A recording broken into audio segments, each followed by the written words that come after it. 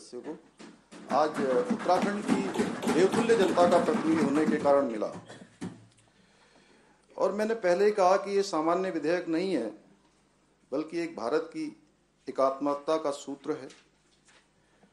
हमारे संविधान शिल्पियों ने जिस अवधारणा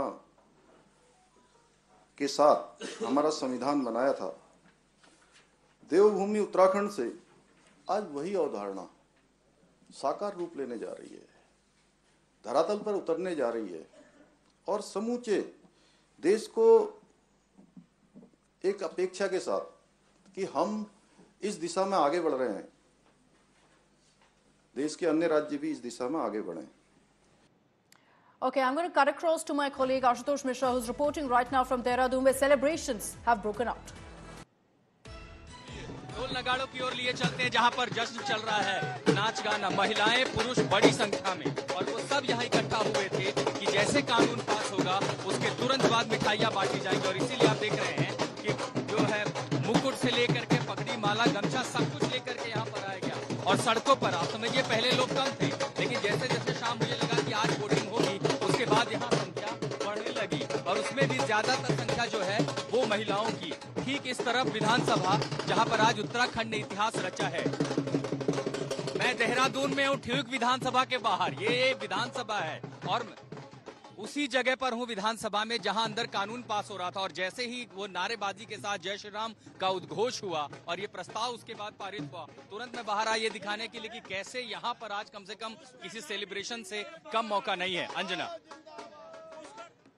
Okay, so that's Ashutosh reporting for us from Dehradun, where he's showing us a sense of the celebrations. BJP leaders celebrating the fact that a common law now on marriage, on divorce, on property, on inheritance has now passed the assembly test in Uttarakhand. It was expected that it would sail through easily, and that's exactly what's happened. And that makes Uttarakhand the very first state to go ahead and implement UCC. It's led to a lot of speculation that perhaps many other states will now follow suit, that many other BJP-ruled states in particular will now start their conversation, start pushing forward, steamrolling ahead with their plans to introduce UCC. And considering that it's something that's also mentioned in the BJP manifesto, is this now going to set the ball rolling for a nationwide UCC as well? Something for which there have been multiple indications. A committee has also been set up. Of course, if you talk about the Uniform Civil Code as well, that has been passed in the Assembly, and you see those images also on your screens of the moment that it was passed in the Assembly. Let's cut across once again to Ashutosh Mishra for live inputs.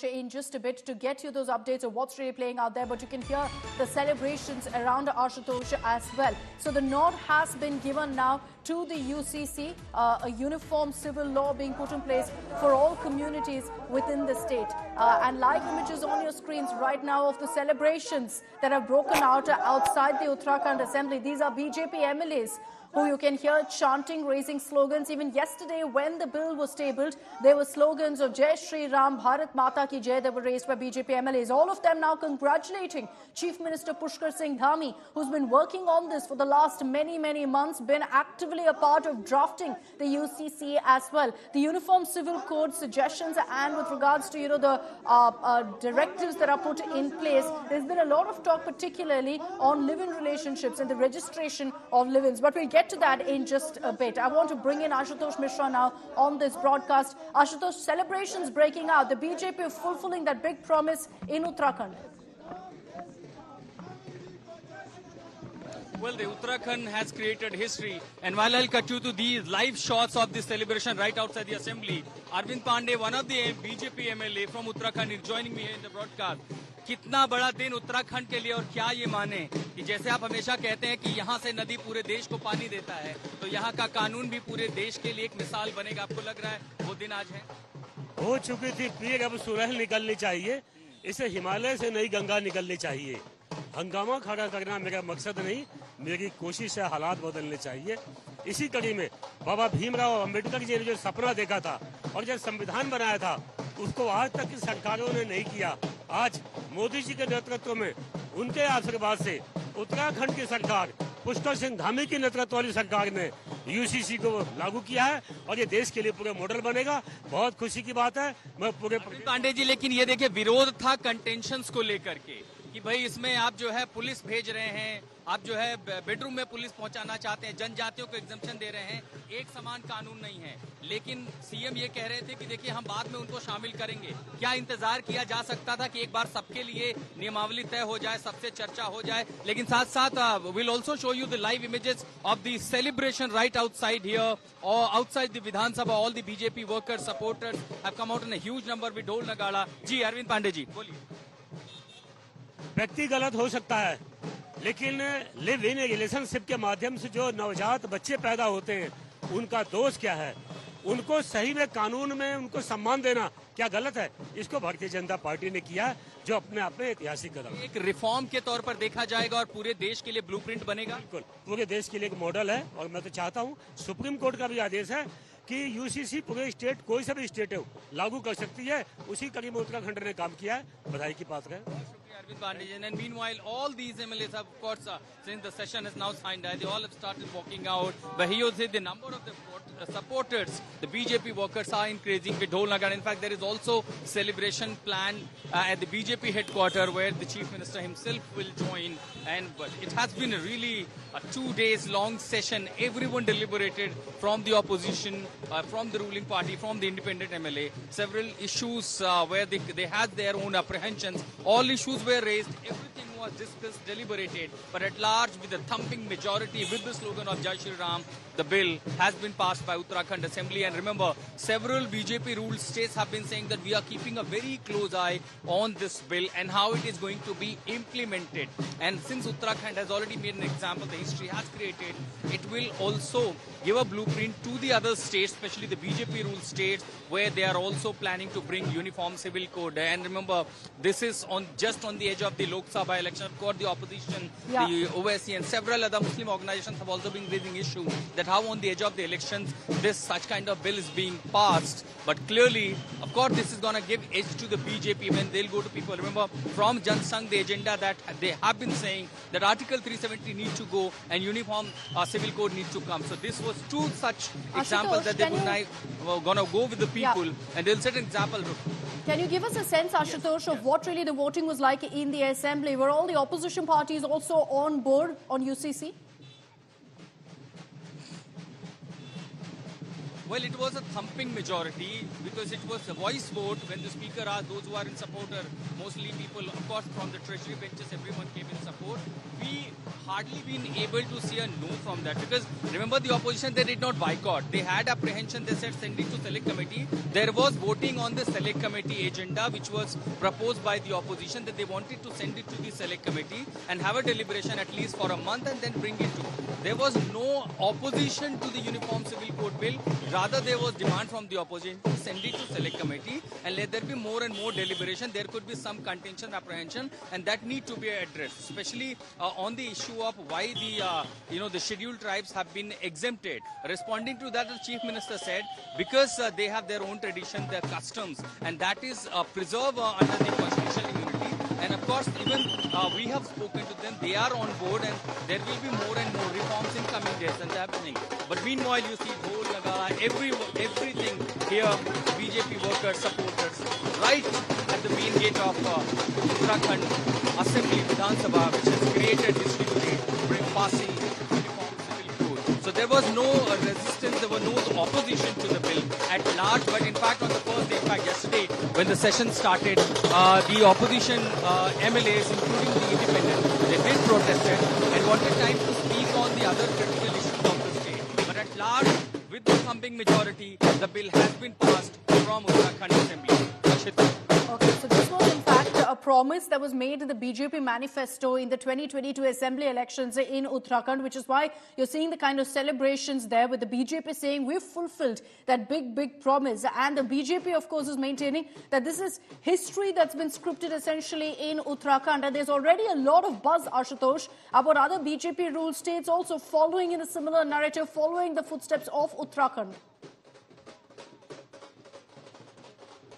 And especially Gujarat and Assam, these two chief ministers have already said that we are keeping very close eye on these the bill, especially, and also how it is going to be implemented. And clearly, the BJP ruled state will take a cue from Uttarakhand, and the bill those have been passed. Remember, this 182-page draft with several volumes that consist nearly more than 700 pages. So everything will be studied by. In fact, I was speaking to Kishore Upadhyay, the Tehri MLA, said several states have already approached us, and we are providing them all the volumes, details, 182 pages of the total draft. They'll study it, and accordingly, looking at their demographic structure and the... Okay, Ashutosh, we're going to come back to you. We're cutting across live to the Uttarakhand Chief Minister.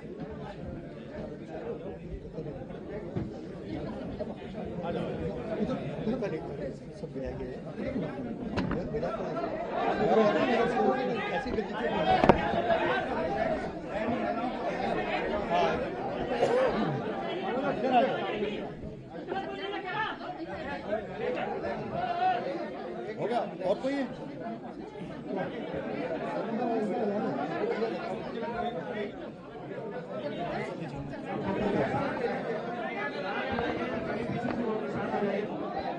Right now, off Uttarakhand Chief Minister Pushkar Singh Dhami is expected to start speaking any moment now. A big moment for the Chief Minister. He's been talking about this being a historic moment for the people of Uttarakhand and that they've fulfilled a promise made to the people of the state. All right, let's come across.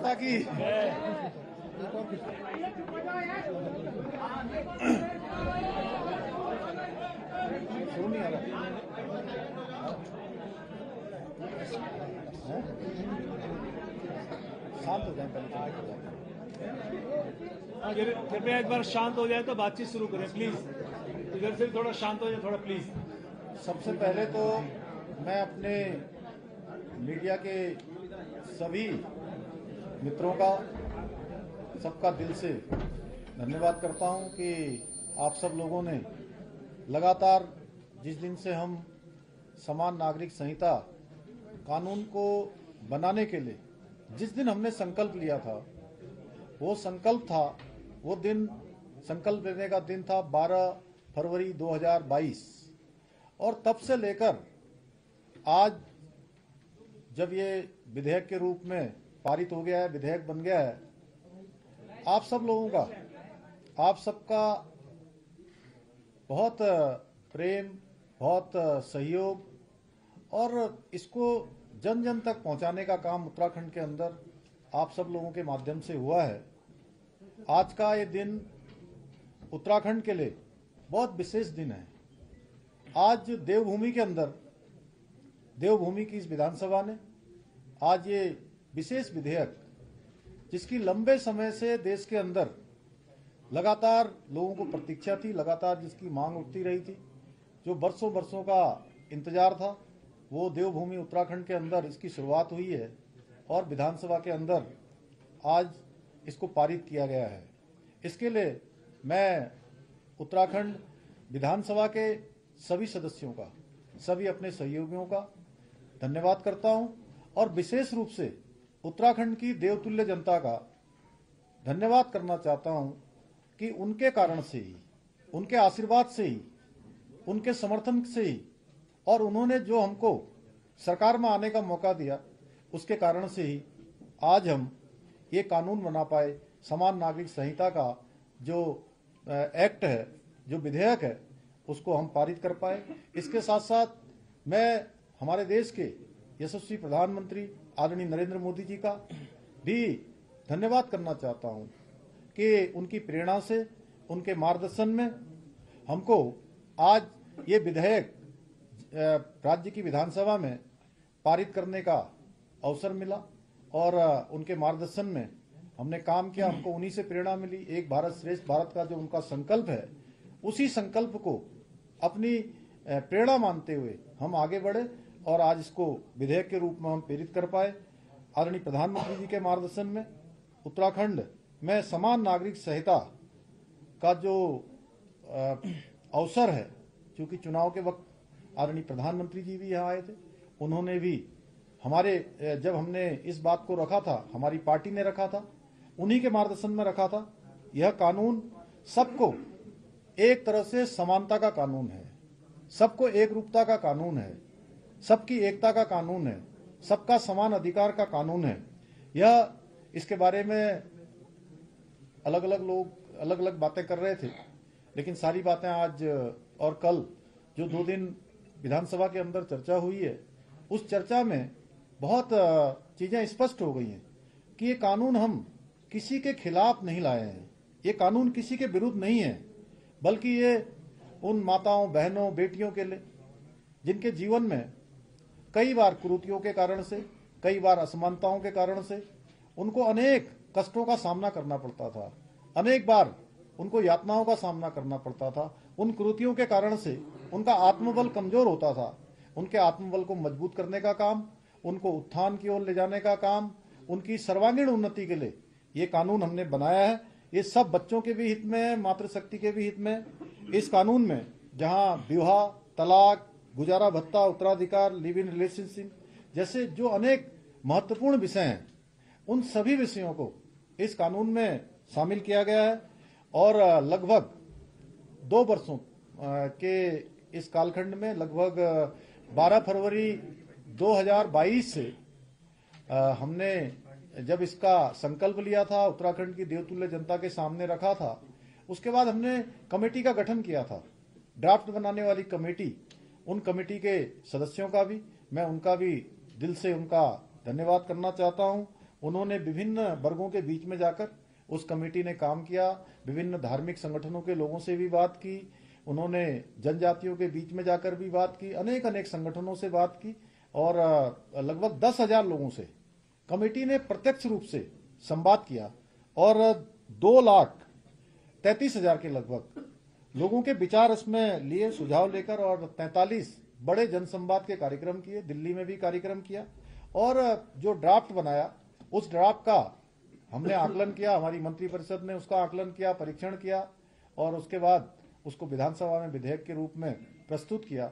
आज ये विधेयक पारित हो गया है और मैं देवभूमि उत्तराखंड की देवतुल्य जनता का धन्यवाद करना चाहता हूं, विधानसभा के सभी सदस्यों का जिन्होंने इसमें सहभागी होने का, जिनको ये अवसर मिला है, जिनके हाथों ये शुभ काम हुआ है, उन सब का धन्यवाद करता हूं। और आदरणीय प्रधानमंत्री जी का विशेष रूप से धन्यवाद करते हुए कि उत्तराखंड की देवतुल्य जनता की तरफ से कि देश बनाने की तरफ उत्तराखंड आगे बढ़ा है, उत्तराखंड ने शुरुआत की है और भारतवर्ष के अन्य राज्यों से भी हमारी अपेक्षा रहेगी कि हमने इसको यहाँ पारित कर दिया है, यहाँ एक्ट बना दिया है, महामहिम राष्ट्रपति जी के यहाँ इसको भेजेंगे और जल्दी महामहिम राष्ट्रपति जी के यहाँ से जैसे ही हमको स्वीकृति प्राप्त हो जाएगी तो हम इसको कानून के रूप में राज्य के अंदर लागू करेंगे और राज्य में लागू करने के लिए जो जरूरी व्यवस्थाएं हैं, इतने दिनों में हम उन व्यवस्थाओं को भी सुनिश्चित करने का काम करेंगे। अंत में मैं आप सबका भी धन्यवाद करता हूं। बहुत बहुत धन्यवाद। मुख्यमंत्री जी, कुछ लोगों का ये कहना है कि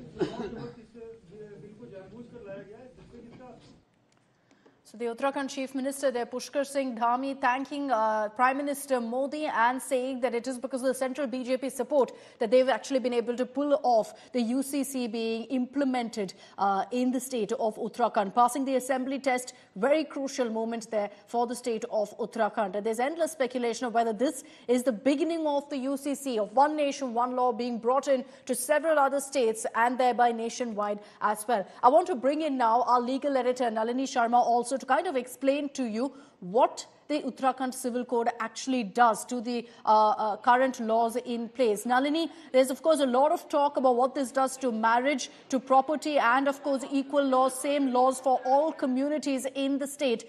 Let's focus, of course, on the one issue that everyone's been talking about live-in relationships and what UCC states about that in Uttarakhand now. Well, Akshita, first just touching quickly upon why this entire move is so historic, because for a very long time, for several years, it's been debated as to whether or not India should have UCC. In fact, it wasn't very long back when we ourselves in Democratic Newsroom were debating as to whether or not India is ready for UCC. But what was repeated time and again was that UCC, there's no draft also available. So what is the question being asked? Now, not only is there a draft in place, but Uttarakhand has officially enacted it as a law. As soon as it gets the assent, it will be enacted as a law. So it's a big, big breakthrough in the promise that has been given by the BJP time and again that they are going to bring in a uniform civil code for the entire country. Not for for the entire country yet, but yes, for Uttarakhand it has been brought in. But now talking about live-in relationships, it's one of the 4 main aspects that the Uttarakhand UCC deals with. Along with live-in relationships, there are also aspects of marriage, divorce, as well as succession that are mentioned in the bill. There are some very stringent measures that have been put in place regarding live-in relationships, where any couple who is entering into a live-in relationship in Uttarakhand will have to get it registered with the local authorities. In fact, the records are also going to happen with, be with the police, and not just when they are entering into a live-in relationship. Even if a couple is planning to break up or move out of a living arrangement like that, they still have to inform the authorities and get all the paperwork in order before those steps can be taken. And that's what there's been a lot of discussion about whether that's a good thing or whether it's too much invasion into one's privacy, one's personal life. Thanks very much, Nalini, for joining us. Uttarakhand Assembly, after detailed discussions, has now officially passed the Uniform Civil Code. It's now a reality in the state of Uttarakhand, the first state to go ahead and implement UCC. So now history being made in the state of Uttarakhand after a discussion. Remember that the bill was tabled yesterday by Chief Minister Pushkar Singh Dhami, and now after detailed discussions, it's been passed by the State Assembly. So UCC becoming a reality for the first time, and the first state to do it is in the state of Uttarakhand. We've been getting you details also what kind of provisions come into effect here, but the Chief Minister has repeatedly been saying that this is history that's been created on UCC in Uttarakhand. Let's cut across to the Chief Minister's reaction. ये देवभूमि उत्तराखंड को इसका सौभाग्य मिला, और जिस प्रकार से भारत एक हमारा बहुत बड़ा देश है, अन्य बहुत बड़े प्रदेश हैं, लेकिन ये अवसर हमारे राज्य को मिला और हम सब गौरवान्वित हैं कि ये मौका हम सबको एक इतिहास लिखने का और देवभूमि से देश को दिशा देने का अवसर इस सदन के प्रत्येक सदस्य को आज उत्तराखंड की देवतुल्य जनता का प्रतिनिधि होने के कारण मिला। और मैंने पहले ही कहा कि ये सामान्य विधेयक नहीं है, बल्कि एक भारत की एकात्मकता का सूत्र है। हमारे संविधान शिल्पियों ने जिस अवधारणा के साथ हमारा संविधान बनाया था, देवभूमि उत्तराखंड से आज वही अवधारणा साकार रूप लेने जा रही है, धरातल पर उतरने जा रही है और समूचे देश को एक अपेक्षा के साथ कि हम इस दिशा में आगे बढ़ रहे हैं, देश के अन्य राज्य भी इस दिशा में आगे बढ़ें। Okay, I'm going to cut across to my colleague Ashutosh Mishra, who's reporting right now from Dehradun, where celebrations have broken out. ढोल नगाड़ों की ओर लिए चलते हैं, जहां पर जश्न चल रहा है, नाच गाना, महिलाएं पुरुष बड़ी संख्या में, और वो सब यहाँ इकट्ठा हुए थे कि जैसे कानून पास होगा उसके तुरंत बाद मिठाइयां बांटी जाएंगी। और इसीलिए आप देख रहे हैं कि जो है मुकुट से लेकर के पगड़ी, माला, गमछा सब कुछ लेकर के यहाँ पर आया गया। और सड़कों पर आप समझिए पहले लोग कम थे, लेकिन जैसे जैसे शाम मुझे लगा कि आज वोटिंग होगी, उसके बाद यहाँ संख्या बढ़ने लगी और उसमें भी ज्यादातर संख्या जो है वो महिलाओं की। ठीक इस तरफ विधानसभा, जहां पर आज उत्तराखंड ने इतिहास रचा है। मैं देहरादून में हूँ, ठीक विधानसभा के बाहर ये विधानसभा है और उसी जगह पर हूँ विधानसभा में जहां अंदर कानून पास हो रहा था। और जैसे ही वो नारेबाजी के साथ जय श्री राम का उद्घोष हुआ और ये प्रस्ताव उसके बाद पारित हुआ, तुरंत मैं बाहर आया ये दिखाने के लिए कि कैसे यहाँ पर आज कम से कम किसी सेलिब्रेशन से कम मौका नहीं है। Anjana. Okay, so that's Ashutosh reporting for us from Dehradun, where he's showing us a sense of the celebrations. BJP leaders celebrating the fact that a common law now on marriage, on divorce, on property, on inheritance has now passed the assembly test in Uttarakhand. It was expected that it would sail through easily, and that's exactly what's happened. And that makes Uttarakhand the very first state to go ahead and implement UCC. It's led to a lot of speculation that perhaps many other states will now follow suit, that many other BJP-ruled states in particular will now start their conversation, start pushing forward, steamrolling ahead with their plans to introduce UCC. And considering that it's something that's also mentioned in the BJP manifesto, Is this now going to set the ball rolling for a nationwide UCC as well? Something for which there have been multiple indications. A committee has also been set up. Of course, if you talk about the Uniform Civil Code as well, that has been passed in the Assembly, and you see those images also on your screens of the moment that it was passed in the Assembly. Let's cut across once again to Ashutosh Mishra for live inputs.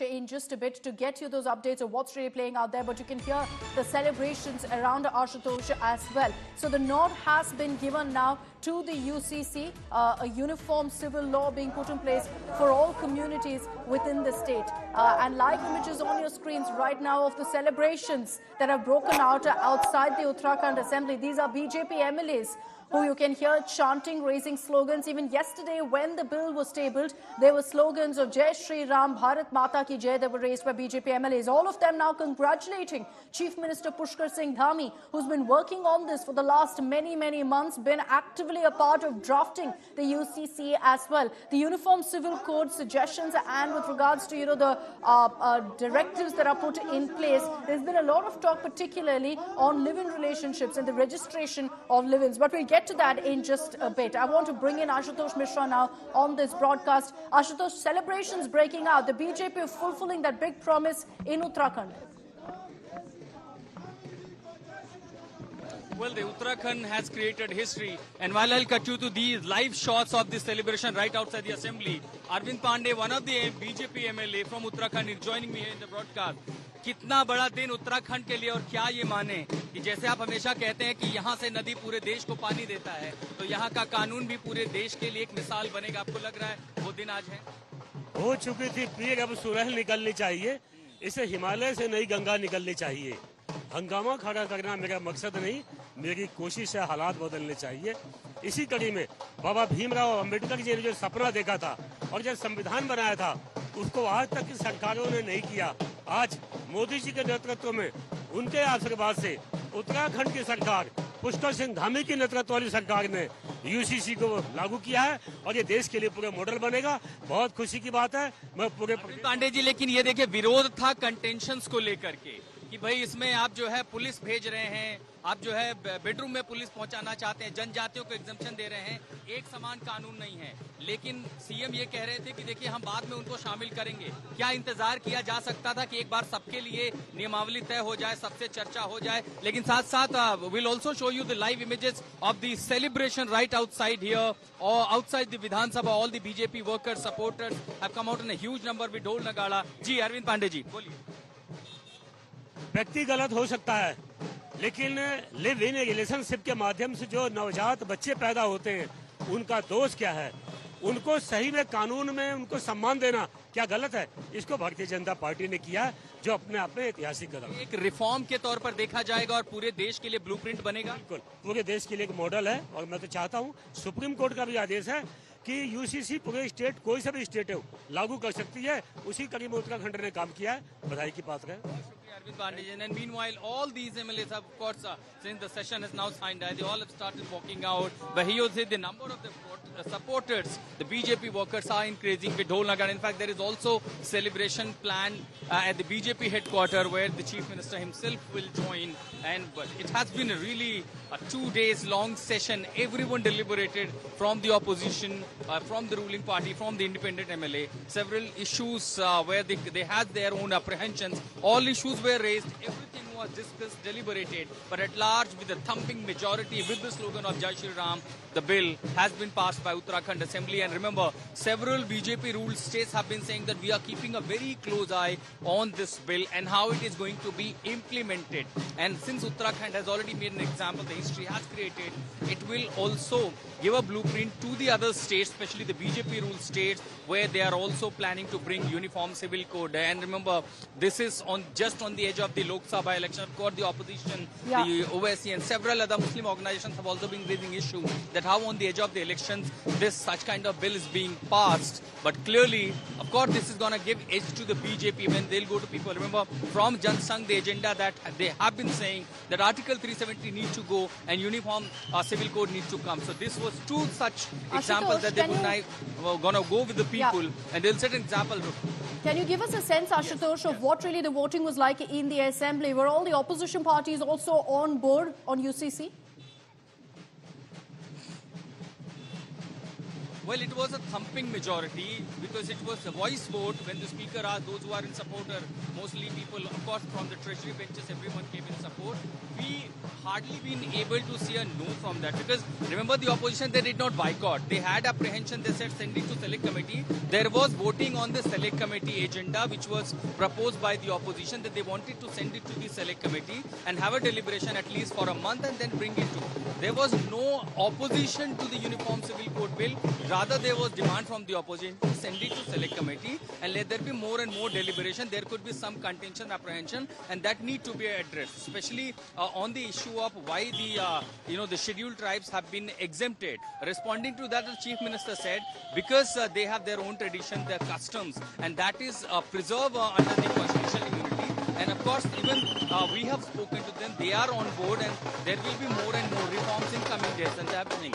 But meanwhile, you see Dhol Naga, everything here, BJP workers, supporters, right at the main gate of Uttarakhand Assembly, Vidhan Sabha, which has created history today, passing Uniform Civil Code. So there was no resistance, there was no opposition to the bill at large. But in fact, on the first day, in fact, yesterday, when the session started, the opposition MLAs, including the independent, they did protest and wanted time to speak on the other critical issues of the state. But at large, with the thumping majority, the bill has been passed from Uttarakhand Assembly. Okay, so this was in fact a promise that was made in the BJP manifesto in the 2022 Assembly elections in Uttarakhand, which is why you're seeing the kind of celebrations there with the BJP saying we've fulfilled that big promise. And the BJP, of course, is maintaining that this is history that's been scripted essentially in Uttarakhand. And there's already a lot of buzz, Ashutosh, about other BJP-ruled states also following in a similar narrative, following the footsteps of Uttarakhand. And especially Gujarat and Assam, these two chief ministers have already said that we are keeping very close eye on these the bill, especially and also how it is going to be implemented. And clearly, the BJP ruled state will take a cue from Uttarakhand, and the bill those have been propped. Remember, this 182-page draft with several volumes that consist nearly more than 700 pages. So everything will be studied by. In fact, I was speaking to Kishore Upadhyay, the Tehri MLA, said several states have already approached us and we are providing them all the volumes, details, 182 pages of the total draft. They'll study it and accordingly looking at their demographic structure and the... Okay, Ashutosh, we're going to come back to you. We're cutting across live to the Uttarakhand Chief Minister.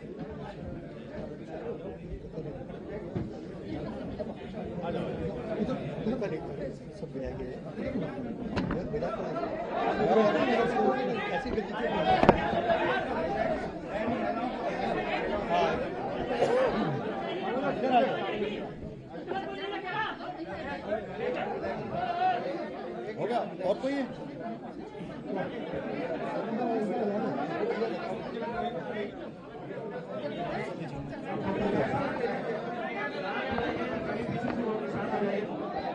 Right now, off Uttarakhand Chief Minister Pushkar Singh Dhami is expected to start speaking any moment now. A big moment for the Chief Minister. He's been talking about this being a historic moment for the people of Uttarakhand and that they've fulfilled a promise made to the people of the state. All right, let's cut across.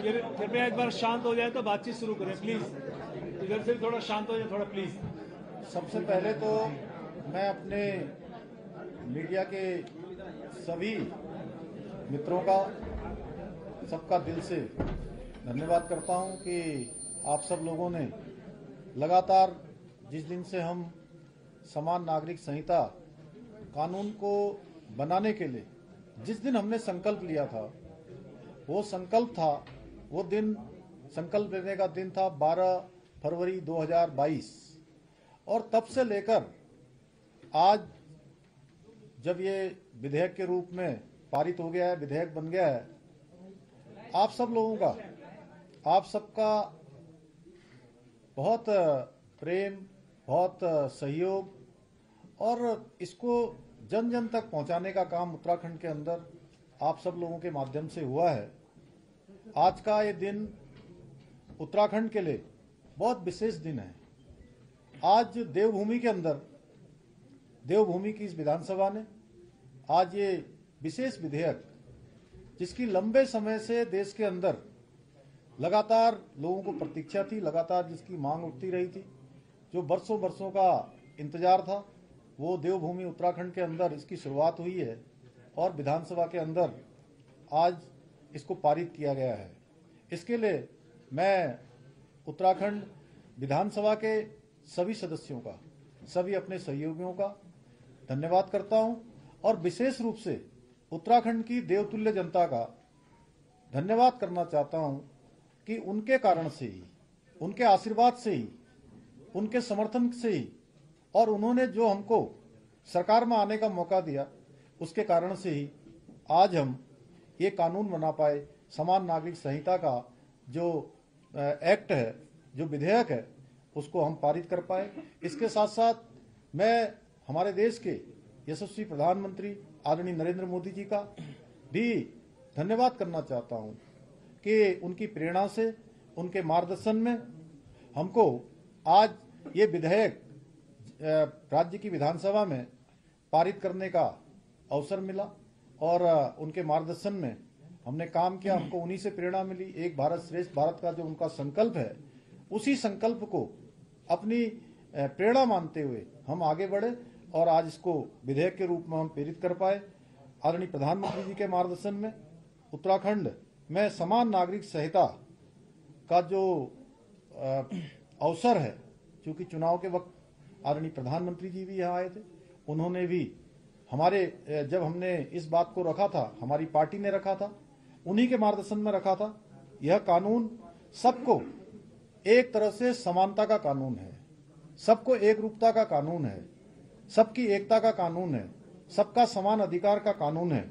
यह, इसके बारे में अलग अलग लोग अलग अलग बातें कर रहे थे, लेकिन सारी बातें आज और कल जो 2 दिन विधानसभा के अंदर चर्चा हुई है, उस चर्चा में बहुत चीजें स्पष्ट हो गई हैं कि ये कानून हम किसी के खिलाफ नहीं लाए हैं, ये कानून किसी के विरुद्ध नहीं है, बल्कि ये उन माताओं, बहनों, बेटियों के लिए जिनके जीवन में कई बार कुरीतियों के कारण से, कई बार असमानताओं के कारण से उनको अनेक कष्टों का सामना करना पड़ता था, अनेक बार उनको यातनाओं का सामना करना पड़ता था। उन कुरीतियों के कारण से उनका आत्मबल कमजोर होता था। उनके आत्मबल को मजबूत करने का काम, उनको उत्थान की ओर ले जाने का काम, उनकी सर्वांगीण उन्नति के लिए ये कानून हमने बनाया है। ये सब बच्चों के भी हित में है, मातृशक्ति के भी हित में। इस कानून में जहां विवाह, तलाक, गुजारा भत्ता, उत्तराधिकार, लिव इन रिलेशनशिप जैसे जो अनेक महत्वपूर्ण विषय हैं, उन सभी विषयों को इस कानून में शामिल किया गया है और लगभग 2 वर्षों के इस कालखंड में, लगभग 12 फरवरी 2022 से हमने जब इसका संकल्प लिया था, उत्तराखंड की देवतुल्य जनता के सामने रखा था, उसके बाद हमने कमेटी का गठन किया था, ड्राफ्ट बनाने वाली कमेटी। उन कमेटी के सदस्यों का भी मैं, उनका भी दिल से उनका धन्यवाद करना चाहता हूं। उन्होंने विभिन्न वर्गों के बीच में जाकर उस कमेटी ने काम किया, विभिन्न धार्मिक संगठनों के लोगों से भी बात की, उन्होंने जनजातियों के बीच में जाकर भी बात की, अनेक अनेक संगठनों से बात की और लगभग 10,000 लोगों से कमेटी ने प्रत्यक्ष रूप से संवाद किया और 2,33,000 के लगभग लोगों के विचार इसमें लिए, सुझाव लेकर, और 43 बड़े जनसंवाद के कार्यक्रम किए, दिल्ली में भी कार्यक्रम किया और जो ड्राफ्ट बनाया, उस ड्राफ्ट का हमने आकलन किया, हमारी मंत्रिपरिषद ने उसका आकलन किया, परीक्षण किया और उसके बाद उसको विधानसभा में विधेयक के रूप में प्रस्तुत किया। आज ये विधेयक पारित हो गया है। और मैं देवभूमि उत्तराखंड की देवतुल्य जनता का धन्यवाद करना चाहता हूं, विधानसभा के सभी सदस्यों का जिन्होंने इसमें सहभागी होने का, जिनको ये अवसर मिला है, जिनके हाथों ये शुभ काम हुआ है, उन सब का धन्यवाद करता हूं और आदरणीय प्रधानमंत्री जी का विशेष रूप से धन्यवाद करते हुए कि उत्तराखंड की देवतुल्य जनता की तरफ से कि देश बनाने की तरफ उत्तराखंड आगे बढ़ा है, उत्तराखंड ने शुरुआत की है और भारतवर्ष के अन्य राज्यों से भी हमारी अपेक्षा रहेगी कि हमने इसको यहाँ पारित कर दिया है, यहाँ एक्ट बना दिया है, महामहिम राष्ट्रपति जी के यहाँ इसको भेजेंगे और जल्दी महामहिम राष्ट्रपति जी के यहाँ से जैसे ही हमको स्वीकृति प्राप्त हो जाएगी तो हम इसको कानून के रूप में राज्य के अंदर लागू करेंगे और राज्य में लागू करने के लिए जो जरूरी व्यवस्थाएं हैं इतने दिनों में हम उन व्यवस्थाओं को भी सुनिश्चित करने का काम करेंगे। अंत में मैं आप सबका भी धन्यवाद करता हूं। बहुत बहुत धन्यवाद। मुख्यमंत्री जी, कुछ लोगों का ये कहना है कि चुनाव के वक्त इस बिल को जानबूझकर लाया गया है, जिससे किसका। So the Uttarakhand Chief Minister there, Pushkar Singh Dhami, thanking Prime Minister Modi and saying that it is because of the central BJP support that they've actually been able to pull off the UCC being implemented in the state of Uttarakhand. Passing the assembly test, very crucial moment there for the state of Uttarakhand. And there's endless speculation of whether this is the beginning of the UCC, of one nation, one law being brought in to several other states and thereby nationwide as well. I want to bring in now our legal editor, Nalini Sharma, also to kind of explain to you what the Uttarakhand Civil Code actually does to the current laws in place. Nalini, there's of course a lot of talk about what this does to marriage, to property, and of course equal laws, same laws for all communities in the state. Let's focus, of course, on the one issue that everyone's been talking about live-in relationships and what UCC states about that in Uttarakhand now. Well, Akshita, first just touching quickly upon why this entire move is so historic, because for a very long time, for several years, it's been debated as to whether or not India should have UCC. In fact, it wasn't very long back when we ourselves in Democratic Newsroom were debating as to whether or not India is ready for UCC. But what was repeated time and again was that UCC, there's no draft also available. So what is the question being asked? Now, not only is there a draft in place, but Uttarakhand has officially enacted it as a law. As soon as it gets the assent, it will be enacted as a law. So it's a big, big breakthrough in the promise that has been given by the BJP time and again that they are going to bring in a uniform civil code for the entire country. Not for the entire country yet, but yes, for Uttarakhand it has been brought in. But now talking about live-in relationships, it's one of the 4 main aspects that the Uttarakhand UCC deals with. Along with live-in relationships, there are also aspects of marriage, divorce, as well as succession that are mentioned in the bill.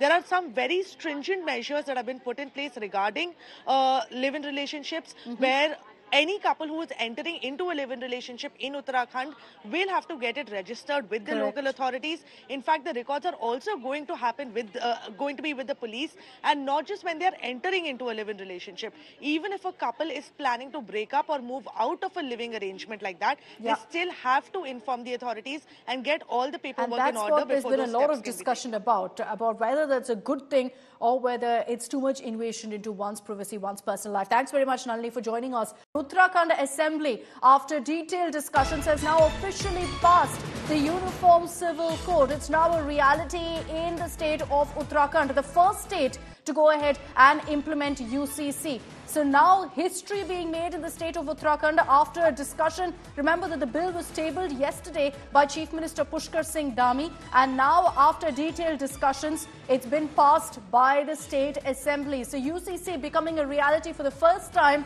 and the first state to do it is in the state of Uttarakhand. We've been getting you details also of what kind of provisions come into effect here, but the Chief Minister has repeatedly been saying that this is history that's been created on UCC in Uttarakhand. Let's cut across to the Chief Minister's reaction. ये देवभूमि उत्तराखंड को इसका सौभाग्य मिला, और जिस प्रकार से भारत एक हमारा बहुत बड़ा देश है, अन्य बहुत बड़े प्रदेश हैं, लेकिन ये अवसर हमारे राज्य को मिला और हम सब गौरवान्वित हैं कि ये मौका हम सबको एक इतिहास लिखने का और देवभूमि से देश को दिशा देने का अवसर इस सदन के प्रत्येक सदस्य को आज उत्तराखंड की देवतुल्य जनता का प्रतिनिधि होने के कारण मिला। और मैंने पहले ही कहा कि ये सामान्य विधेयक नहीं है, बल्कि एक भारत की एकात्मकता का सूत्र है। हमारे संविधान शिल्पियों ने जिस अवधारणा के साथ हमारा संविधान बनाया था, देवभूमि उत्तराखंड से आज वही अवधारणा साकार रूप लेने जा रही है, धरातल पर उतरने जा रही है और समूचे देश को एक अपेक्षा के साथ कि हम इस दिशा में आगे बढ़ रहे हैं, देश के अन्य राज्य भी इस दिशा में आगे बढ़ें। Okay, I'm going to cut across to my colleague Ashutosh Mishra, who's reporting right now from Dehradun, where celebrations have broken out. ढोल नगाड़ों की ओर लिए चलते हैं, जहां पर जश्न चल रहा है, नाच गाना, महिलाएं पुरुष बड़ी संख्या में, और वो सब यहाँ इकट्ठा हुए थे कि जैसे कानून पास होगा उसके तुरंत बाद मिठाइयां बांटी जाएंगी। और इसीलिए आप देख रहे हैं कि जो है मुकुट से लेकर के पगड़ी, माला, गमछा सब कुछ लेकर के यहाँ पर आया गया। और सड़कों पर आप समझिए पहले लोग कम थे, लेकिन जैसे जैसे शाम मुझे लगा कि आज वोटिंग होगी, उसके बाद यहाँ संख्या बढ़ने लगी और उसमें भी ज्यादातर संख्या जो है वो महिलाओं की। ठीक इस तरफ विधानसभा, जहाँ पर आज उत्तराखंड ने इतिहास रचा है। मैं देहरादून में हूँ, ठीक विधानसभा के बाहर, ये विधानसभा है और उसी जगह पर हूँ विधानसभा में जहां अंदर कानून पास हो रहा था। और जैसे ही वो नारेबाजी के साथ जय श्री राम का उद्घोष हुआ और ये प्रस्ताव उसके बाद पारित हुआ, तुरंत मैं बाहर आया ये दिखाने के लिए कि कैसे यहाँ पर आज कम से कम किसी सेलिब्रेशन से कम मौका नहीं है। Anjana.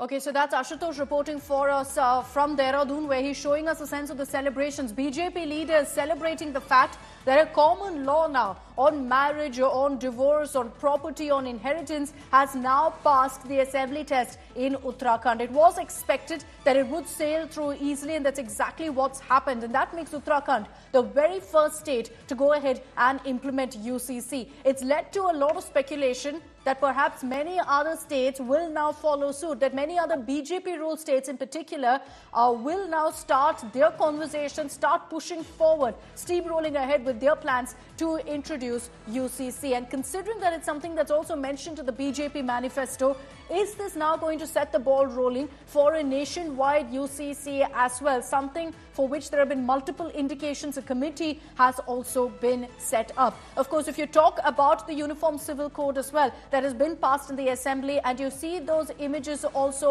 on your screens of the moment that it was passed in the Assembly. Let's cut across once again to Ashutosh Mishra for live inputs.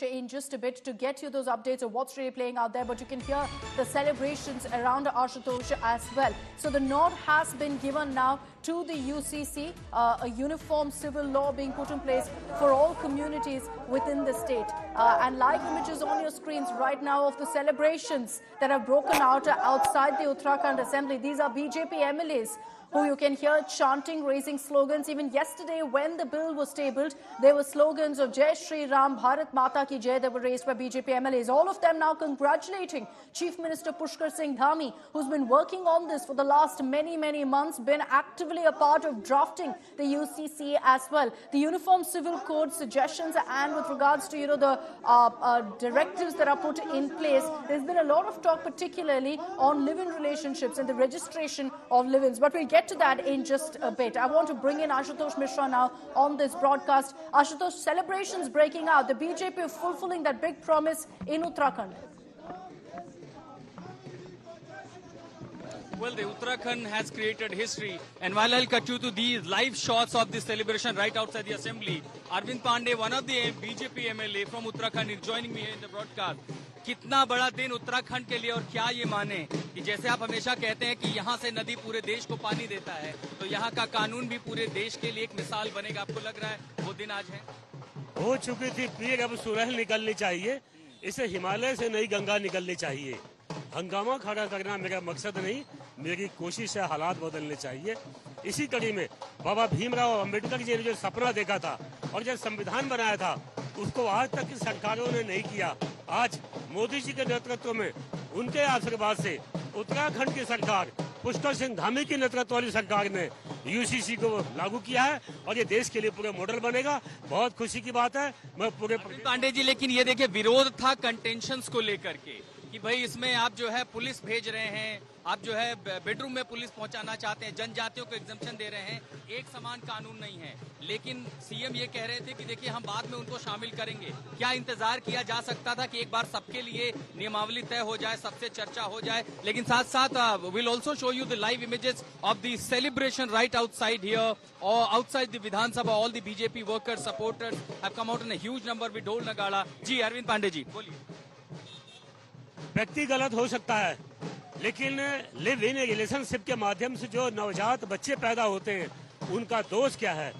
उनको सही में कानून में उनको सम्मान देना क्या गलत है? इसको भारतीय जनता पार्टी ने किया है, जो अपने आप में ऐतिहासिक कदम। एक रिफॉर्म के तौर पर देखा जाएगा और पूरे देश के लिए ब्लूप्रिंट बनेगा। बिल्कुल, पूरे देश के लिए एक मॉडल है और मैं तो चाहता हूँ, सुप्रीम कोर्ट का भी आदेश है कि यूसीसी पूरे स्टेट, कोई सा भी स्टेट है, लागू कर सकती है। उसी करीब उत्तराखंड ने काम किया है, बधाई की पात्र है। Arvind Pandejan. And meanwhile, all these MLAs, of course, since the session is now signed, they all have started walking out. But he said the number of the supporters, the BJP workers are increasing with Dhol Nagar. In fact, there is also celebration planned at the BJP headquarters where the Chief Minister himself will join.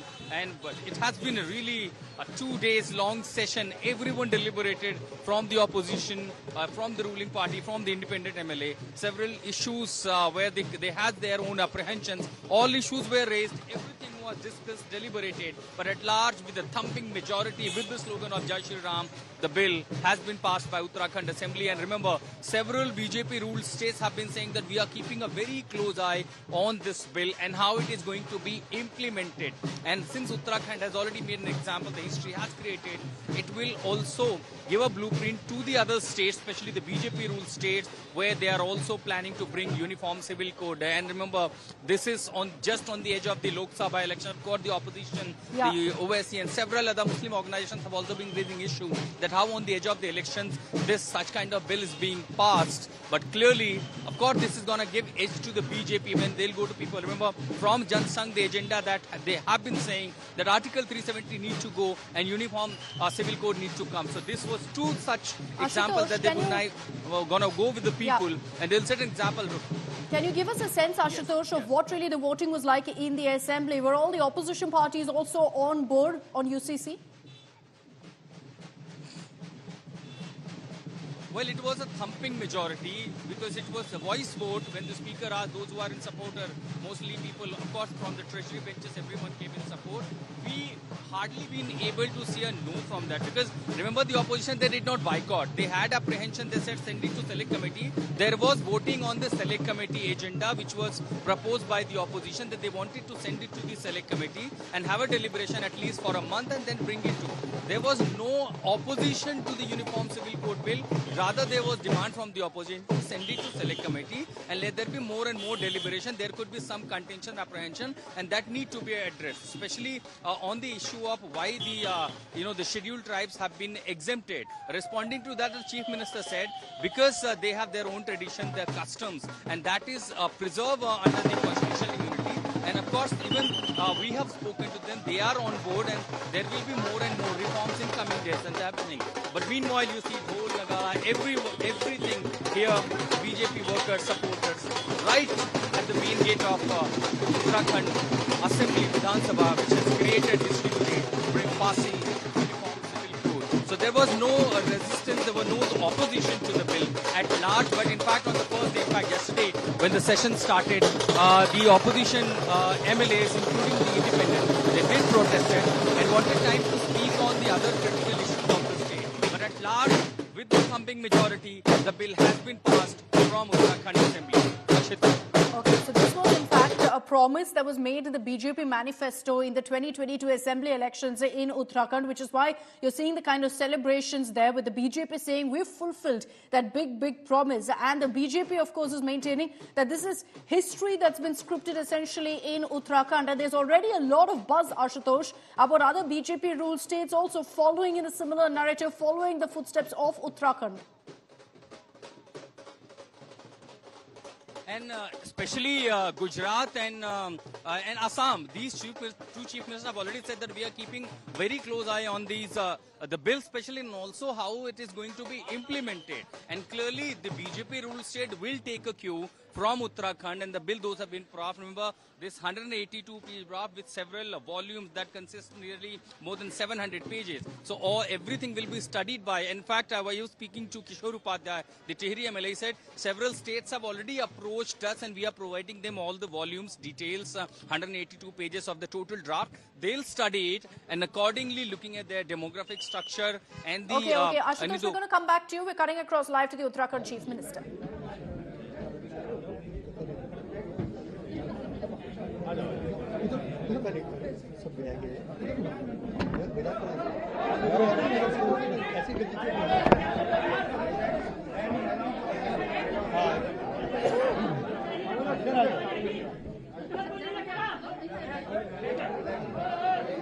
हो गया और कोई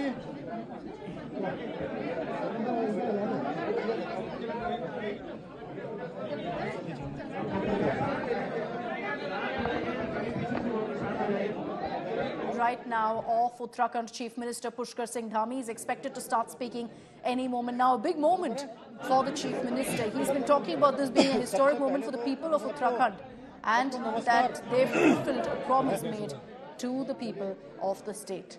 All right, let's cut across that.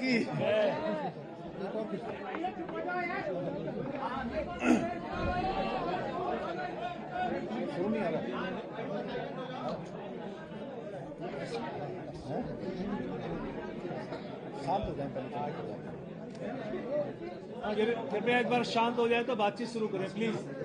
इधर से थोड़ा शांत हो जाए, थोड़ा प्लीज.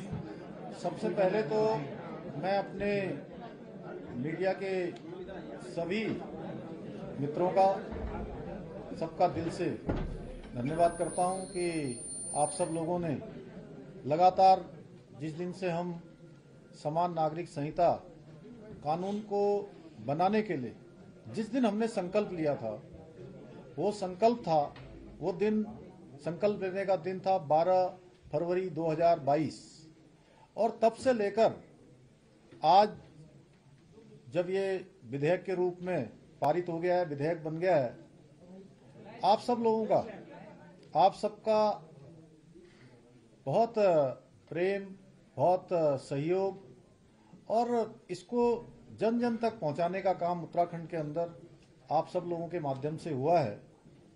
आज का ये दिन उत्तराखंड के लिए बहुत विशेष दिन है। आज देवभूमि के अंदर, देवभूमि की इस विधानसभा ने आज ये विशेष विधेयक, जिसकी लंबे समय से देश के अंदर लगातार लोगों को प्रतीक्षा थी, लगातार जिसकी मांग उठती रही थी, जो बरसों बरसों का इंतजार था, वो देवभूमि उत्तराखंड के अंदर इसकी शुरुआत हुई है और विधानसभा के अंदर आज इसको पारित किया गया है। इसके लिए मैं उत्तराखंड विधानसभा के सभी सदस्यों का, सभी अपने सहयोगियों का धन्यवाद करता हूं और विशेष रूप से उत्तराखंड की देवतुल्य जनता का धन्यवाद करना चाहता हूं कि उनके कारण से ही, उनके आशीर्वाद से ही, उनके समर्थन से ही और उन्होंने जो हमको सरकार में आने का मौका दिया, उसके कारण से ही आज हम ये कानून बना पाए। समान नागरिक संहिता का जो एक्ट है, जो विधेयक है, उसको हम पारित कर पाए। इसके साथ साथ मैं हमारे देश के यशस्वी प्रधानमंत्री आदरणीय नरेंद्र मोदी जी का भी धन्यवाद करना चाहता हूं कि उनकी प्रेरणा से, उनके मार्गदर्शन में हमको आज ये विधेयक राज्य की विधानसभा में पारित करने का अवसर मिला और उनके मार्गदर्शन में हमने काम किया। हमको उन्हीं से प्रेरणा मिली। एक भारत श्रेष्ठ भारत का जो उनका संकल्प है, उसी संकल्प को अपनी प्रेरणा मानते हुए हम आगे बढ़े और आज इसको विधेयक के रूप में हम प्रेरित कर पाए। आदरणीय प्रधानमंत्री जी के मार्गदर्शन में उत्तराखंड में समान नागरिक संहिता का जो अवसर है, क्योंकि चुनाव के वक्त आदरणीय प्रधानमंत्री जी भी यहाँ आए थे, उन्होंने भी हमारे, जब हमने इस बात को रखा था, हमारी पार्टी ने रखा था, उन्हीं के मार्गदर्शन में रखा था। यह कानून सबको एक तरह से समानता का कानून है, सबको एक रूपता का कानून है, सबकी एकता का कानून है, सबका समान अधिकार का कानून है।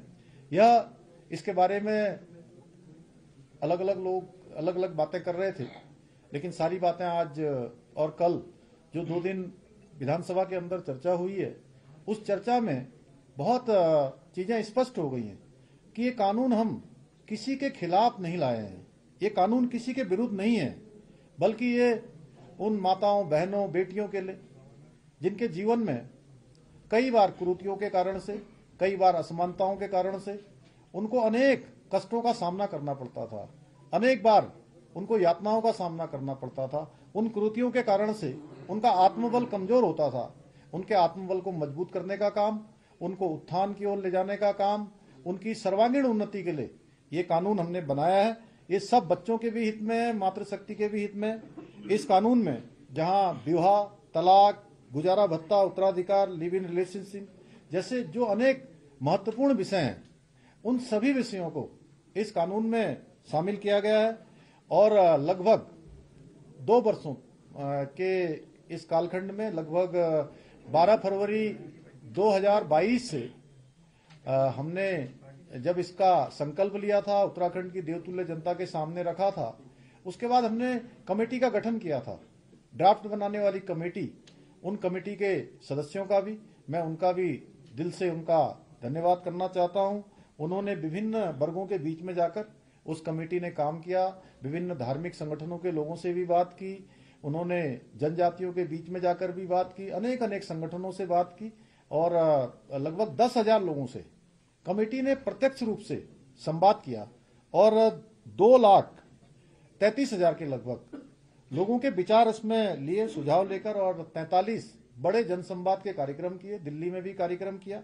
और जो ड्राफ्ट बनाया, उस ड्राफ्ट का हमने आकलन किया, हमारी मंत्रिपरिषद ने उसका आकलन किया, परीक्षण किया और उसके बाद उसको विधानसभा में विधेयक के रूप में प्रस्तुत किया।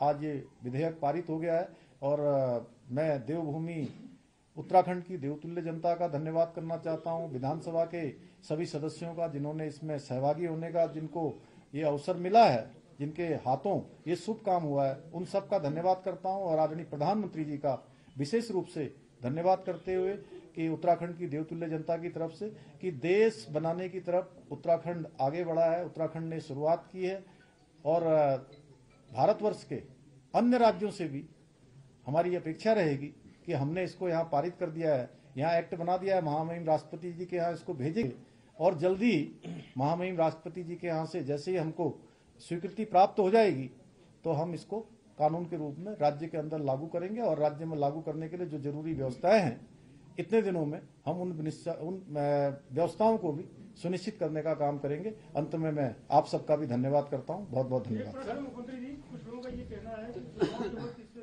बिल को जानबूझकर लाया गया है, जिससे इसका So the Uttarakhand Chief Minister there, Pushkar Singh Dhami, thanking Prime Minister Modi and saying that it is because of the central BJP support that they've actually been able to pull off the UCC being implemented in the state of Uttarakhand. Passing the assembly test, very crucial moment there for the state of Uttarakhand. And there's endless speculation of whether this is the beginning of the UCC, of one nation, one law being brought in to several other states and thereby nationwide as well. I want to bring in now our legal editor, Nalini Sharma, also to kind of explain to you what the Uttarakhand Civil Code actually does to the current laws in place. Nalini, there's of course a lot of talk about what this does to marriage, to property, and of course equal laws, same laws for all communities in the state.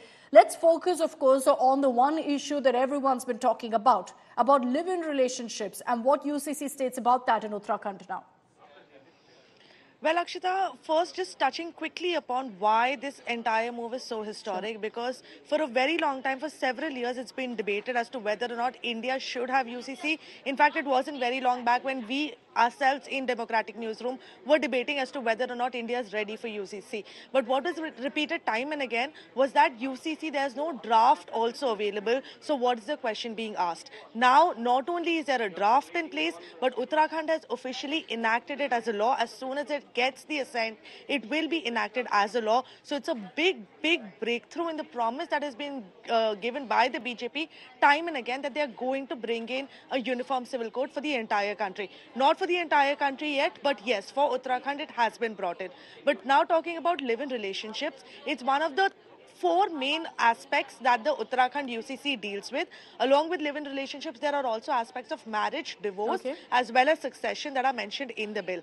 There are some very stringent measures that have been put in place regarding live-in relationships, where any couple who is entering into a live-in relationship in Uttarakhand will have to get it registered with the local authorities. In fact, the records are also going to happen with, be with the police, and not just when they are entering into a live-in relationship. Even if a couple is planning to break up or move out of a living arrangement like that, they still have to inform the authorities and get all the paperwork in order before those steps can be taken. And that's what there's been a lot of discussion about whether that's a good thing or whether it's too much invasion into one's privacy, one's personal life. Thanks very much, Nalini, for joining us. Uttarakhand Assembly, after detailed discussions, has now officially passed the Uniform Civil Code. It's now a reality in the state of Uttarakhand, the first state to go ahead and implement UCC. So now history being made in the state of Uttarakhand after a discussion. Remember that the bill was tabled yesterday by Chief Minister Pushkar Singh Dhami, and now after detailed discussions, it's been passed by the State Assembly. So UCC becoming a reality for the first time,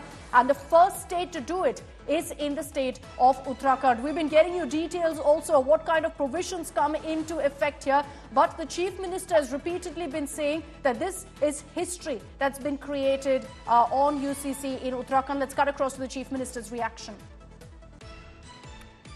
ये देवभूमि उत्तराखंड को इसका सौभाग्य मिला, और जिस प्रकार से भारत एक हमारा बहुत बड़ा देश है, अन्य बहुत बड़े प्रदेश हैं, लेकिन ये अवसर हमारे राज्य को मिला और हम सब गौरवान्वित हैं कि ये मौका हम सबको एक इतिहास लिखने का और देवभूमि से देश को दिशा देने का अवसर इस सदन के प्रत्येक सदस्य को आज उत्तराखंड की देवतुल्य जनता का प्रतिनिधि होने के कारण मिला। और मैंने पहले ही कहा कि ये सामान्य विधेयक नहीं है, बल्कि एक भारत की एकात्मकता का सूत्र है। हमारे संविधान शिल्पियों ने जिस अवधारणा के साथ हमारा संविधान बनाया था, देवभूमि उत्तराखंड से आज वही अवधारणा साकार रूप लेने जा रही है, धरातल पर उतरने जा रही है, और समूचे देश को एक अपेक्षा के साथ कि हम इस दिशा में आगे बढ़ रहे हैं, देश के अन्य राज्य भी इस दिशा में आगे बढ़ें। Okay, I'm going to cut across to my colleague Ashutosh Mishra, who's reporting right now from Dehradun, where celebrations have broken out. ढोल नगाड़ों की ओर लिए चलते हैं, जहां पर जश्न चल रहा है, नाच गाना, महिलाएं पुरुष बड़ी संख्या में, और वो सब यहां इकट्ठा हुए थे कि जैसे कानून पास होगा उसके तुरंत बाद मिठाइयां बांटी जाएंगी। और इसीलिए आप देख रहे हैं कि जो है मुकुट से लेकर के पगड़ी, माला, गमछा सब कुछ लेकर के यहाँ पर आया गया। और सड़कों पर आप समझिए पहले लोग कम थे, लेकिन जैसे जैसे शाम मुझे लगा कि आज वोटिंग होगी, उसके बाद यहाँ संख्या बढ़ने लगी, और उसमें भी ज्यादातर संख्या जो है वो महिलाओं की। ठीक इस तरफ विधानसभा, जहां पर आज उत्तराखंड ने इतिहास रचा है। मैं देहरादून में हूँ, ठीक विधानसभा के बाहर, ये विधानसभा है, और उसी जगह पर हूँ विधानसभा में जहां अंदर कानून पास हो रहा था। और जैसे ही वो नारेबाजी के साथ जय श्री राम का उद्घोष हुआ और ये प्रस्ताव उसके बाद पारित हुआ, तुरंत मैं बाहर आया ये दिखाने के लिए कि कैसे यहाँ पर आज कम से कम किसी सेलिब्रेशन से कम मौका नहीं है। Anjana. Okay, so that's Ashutosh reporting for us from Dehradun, where he's showing us a sense of the celebrations. BJP leaders celebrating the fact that a common law now on marriage, on divorce, on property, on inheritance has now passed the assembly test in Uttarakhand. It was expected that it would sail through easily, and that's exactly what's happened. And that makes Uttarakhand the very first state to go ahead and implement UCC. It's led to a lot of speculation that perhaps many other states will now follow suit, that many other BJP-ruled states in particular will now start their conversation, start pushing forward, steamrolling ahead with their plans to introduce UCC. And considering that it's something that's also mentioned to the BJP manifesto, Is this now going to set the ball rolling for a nationwide UCC as well? Something for which there have been multiple indications. A committee has also been set up. Of course, if you talk about the Uniform Civil Code as well, that has been passed in the Assembly, and you see those images also on your screens of the moment that it was passed in the Assembly. Let's cut across once again to Ashutosh Mishra for live inputs.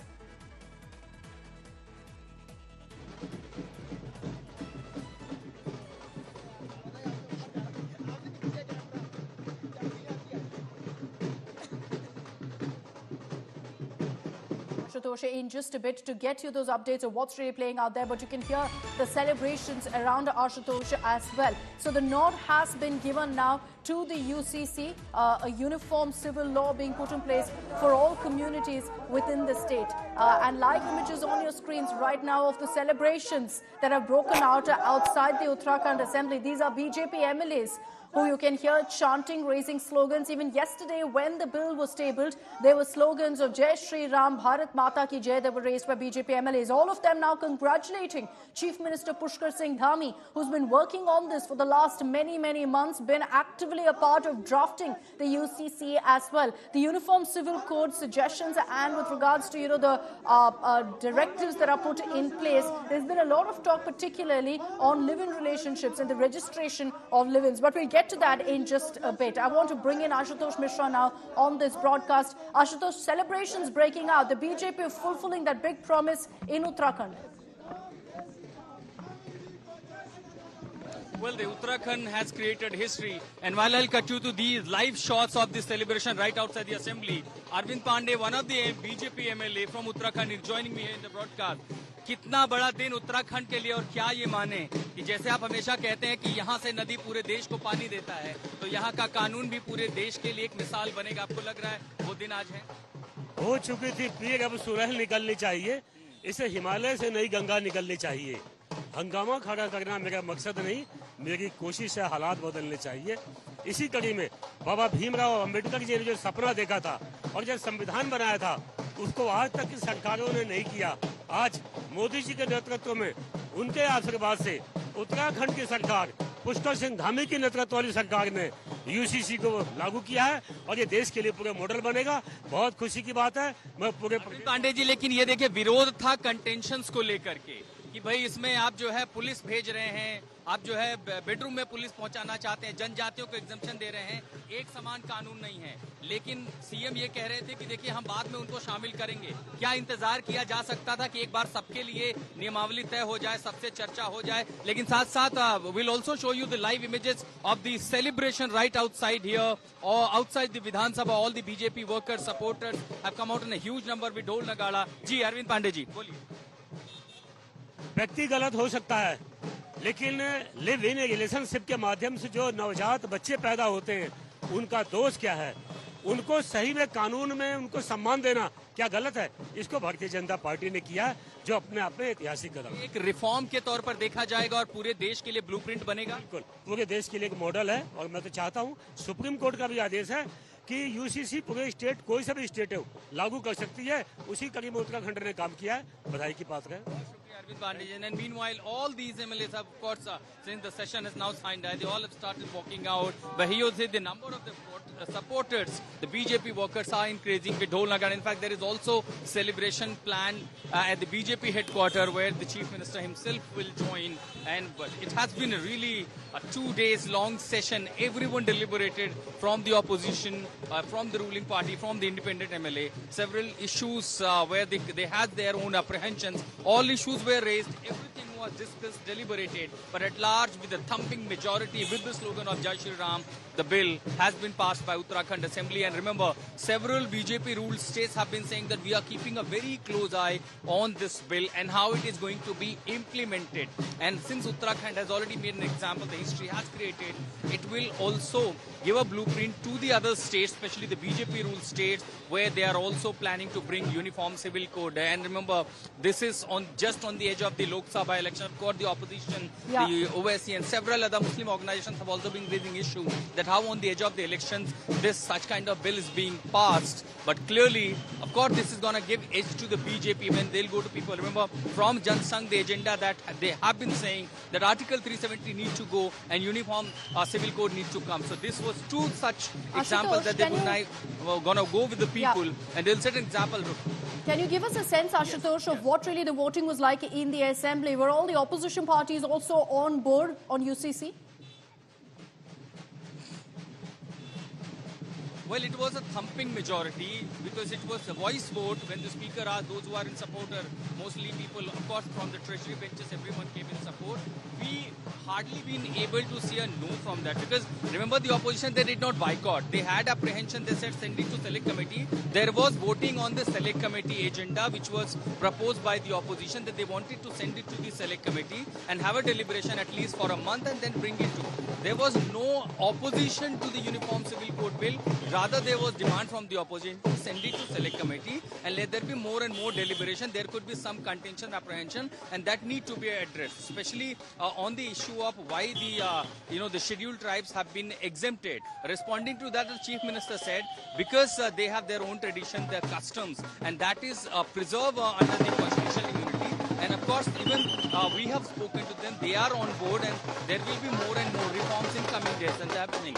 But meanwhile, you see Dhol Nagara, everything here, BJP workers, supporters, right at the main gate of Uttarakhand Assembly, Vidhan Sabha, which has created history today, passing Uniform Civil Code. So there was no resistance, there was no opposition to the bill at large, but in fact on the first day, in fact yesterday, when the session started, the opposition MLAs, including the independent, they did protest and wanted time to speak on the other critical issues of the state. But at large, with the thumping majority, the bill has been passed from Uttarakhand Assembly. Okay, so this was in fact a promise that was made in the BJP manifesto in the 2022 Assembly elections in Uttarakhand, which is why you're seeing the kind of celebrations there with the BJP saying we've fulfilled that big promise. And the BJP, of course, is maintaining that this is history that's been scripted essentially in Uttarakhand. And there's already a lot of buzz, Ashutosh, about other BJP-ruled states also following in a similar narrative, following the footsteps of Uttarakhand.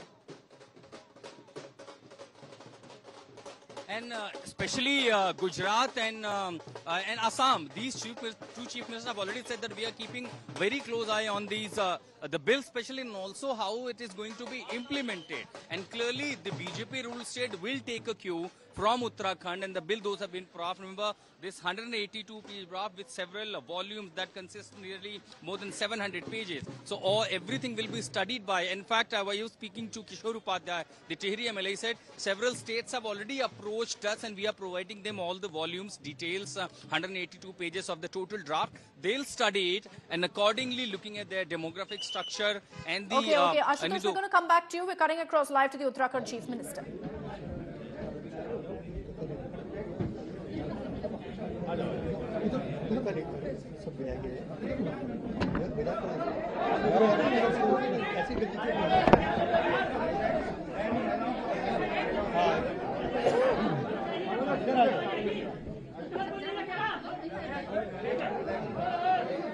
होगा और कोई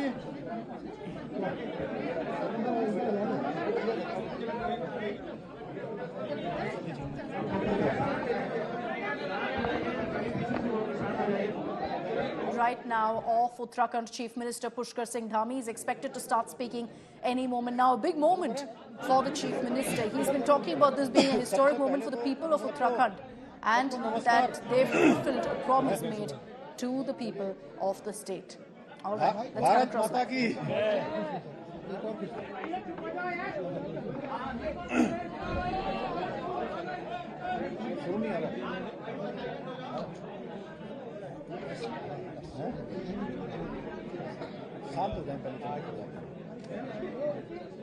कृपया एक बार शांत हो जाए तो बातचीत शुरू करें प्लीज इधर से थोड़ा शांत हो जाए थोड़ा प्लीज सबसे पहले तो मैं अपने मीडिया के सभी मित्रों का सबका दिल से धन्यवाद करता हूं कि आप सब लोगों ने लगातार जिस दिन से हम समान नागरिक संहिता कानून को बनाने के लिए जिस दिन हमने संकल्प लिया था, वो संकल्प था, वो दिन संकल्प लेने का दिन था 12 फरवरी 2022 और तब से लेकर आज जब ये विधेयक के रूप में पारित हो गया है, विधेयक बन गया है, आप सब लोगों का, आप सबका बहुत प्रेम, बहुत सहयोग और इसको जन जन तक पहुंचाने का काम उत्तराखंड के अंदर आप सब लोगों के माध्यम से हुआ है। आज का ये दिन उत्तराखंड के लिए बहुत विशेष दिन है।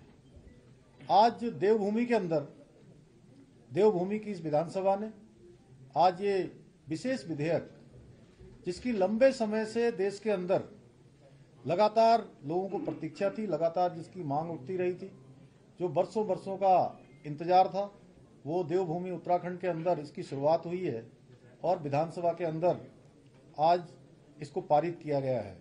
इसके लिए मैं उत्तराखंड विधानसभा के सभी सदस्यों का, सभी अपने सहयोगियों का धन्यवाद करता हूं और विशेष रूप से उत्तराखंड की देवतुल्य जनता का धन्यवाद करना चाहता हूं कि उनके कारण से ही, उनके आशीर्वाद से ही, उनके समर्थन से ही और उन्होंने जो हमको सरकार में आने का मौका दिया, उसके कारण से ही आज हम ये कानून बना पाए। समान नागरिक संहिता का जो एक्ट है, जो विधेयक है, उसको हम पारित कर पाए। इसके साथ साथ मैं हमारे देश के यशस्वी प्रधानमंत्री आदरणीय नरेंद्र मोदी जी का भी धन्यवाद करना चाहता हूं कि उनकी प्रेरणा से, उनके मार्गदर्शन में हमको आज ये विधेयक राज्य की विधानसभा में पारित करने का अवसर मिला और उनके मार्गदर्शन में हमने काम किया। हमको उन्हीं से प्रेरणा मिली। एक भारत श्रेष्ठ भारत का जो उनका संकल्प है, उसी संकल्प को अपनी प्रेरणा मानते हुए हम आगे बढ़े और आज इसको विधेयक के रूप में हम प्रेरित कर पाए।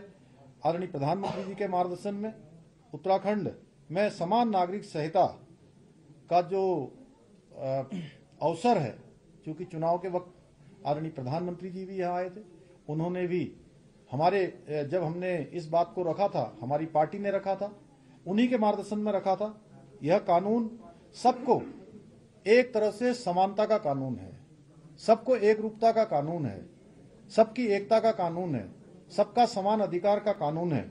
यह, इसके बारे में अलग अलग लोग अलग अलग बातें कर रहे थे, लेकिन सारी बातें आज और कल जो 2 दिन विधानसभा के अंदर चर्चा हुई है, उस चर्चा में बहुत चीजें स्पष्ट हो गई हैं कि ये कानून हम किसी के खिलाफ नहीं लाए हैं, ये कानून किसी के विरुद्ध नहीं है, बल्कि ये उन माताओं, बहनों, बेटियों के लिए जिनके जीवन में कई बार कुरीतियों के कारण से, कई बार असमानताओं के कारण से उनको अनेक कष्टों का सामना करना पड़ता था, अनेक बार उनको यातनाओं का सामना करना पड़ता था। उन कुरीतियों के कारण से उनका आत्मबल कमजोर होता था। उनके आत्मबल को मजबूत करने का काम, उनको उत्थान की ओर ले जाने का काम, उनकी सर्वांगीण उन्नति के लिए ये कानून हमने बनाया है। ये सब बच्चों के भी हित में है, मातृशक्ति के भी हित में। इस कानून में जहां विवाह, तलाक, गुजारा भत्ता, उत्तराधिकार, लिव इन रिलेशनशिप जैसे जो अनेक महत्वपूर्ण विषय हैं, उन सभी विषयों को इस कानून में शामिल किया गया है और लगभग 2 वर्षों के इस कालखंड में, लगभग 12 फरवरी 2022 से हमने जब इसका संकल्प लिया था, उत्तराखंड की देवतुल्य जनता के सामने रखा था, उसके बाद हमने कमेटी का गठन किया था, ड्राफ्ट बनाने वाली कमेटी। उन कमेटी के सदस्यों का भी मैं, उनका भी दिल से उनका धन्यवाद करना चाहता हूं।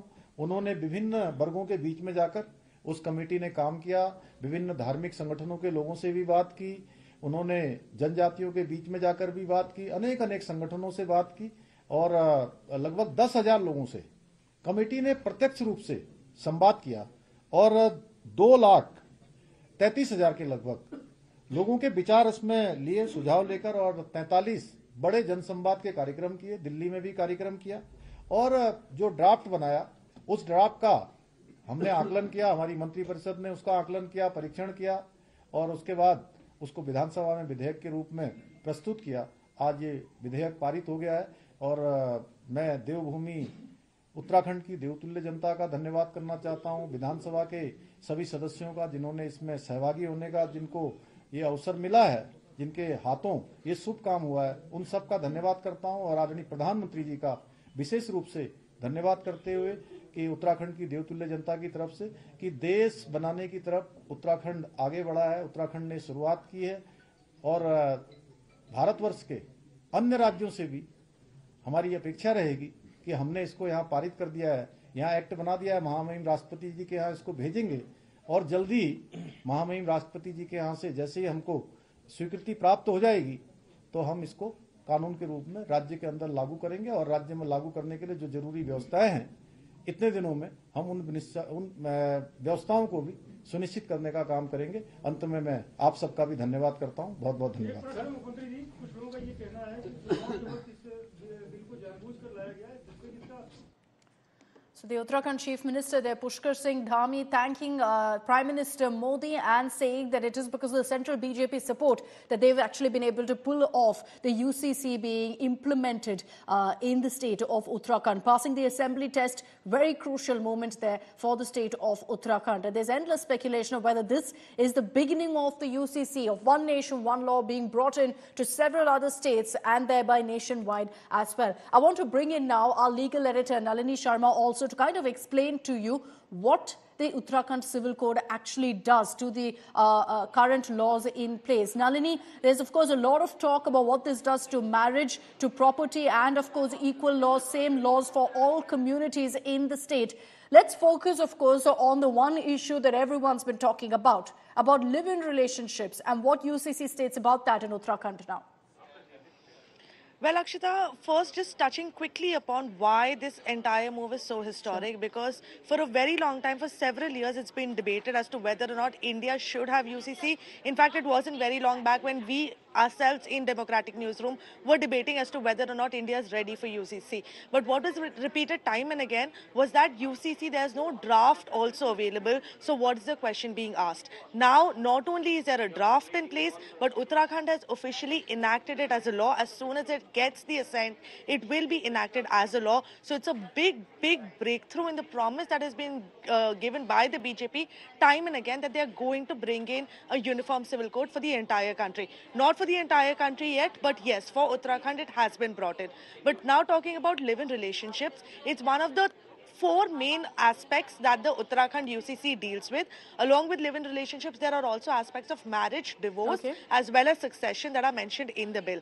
There are some very stringent measures that have been put in place regarding live-in relationships, where any couple who is entering into a live-in relationship in Uttarakhand will have to get it registered with the local authorities. In fact, the records are also going to happen with, be with the police, and not just when they are entering into a live-in relationship. Even if a couple is planning to break up or move out of a living arrangement like that, they still have to inform the authorities and get all the paperwork in order before those steps can be taken. And that's what there's been a lot of discussion about whether that's a good thing or whether it's too much invasion into one's privacy, one's personal life. Thanks very much, Nalini, for joining us. Uttarakhand Assembly, after detailed discussions, has now officially passed the Uniform Civil Code. It's now a reality in the state of Uttarakhand, the first state to go ahead and implement UCC. So now history being made in the state of Uttarakhand after a discussion. Remember that the bill was tabled yesterday by Chief Minister Pushkar Singh Dhami, and now after detailed discussions, it's been passed by the State Assembly. So UCC becoming a reality for the first time,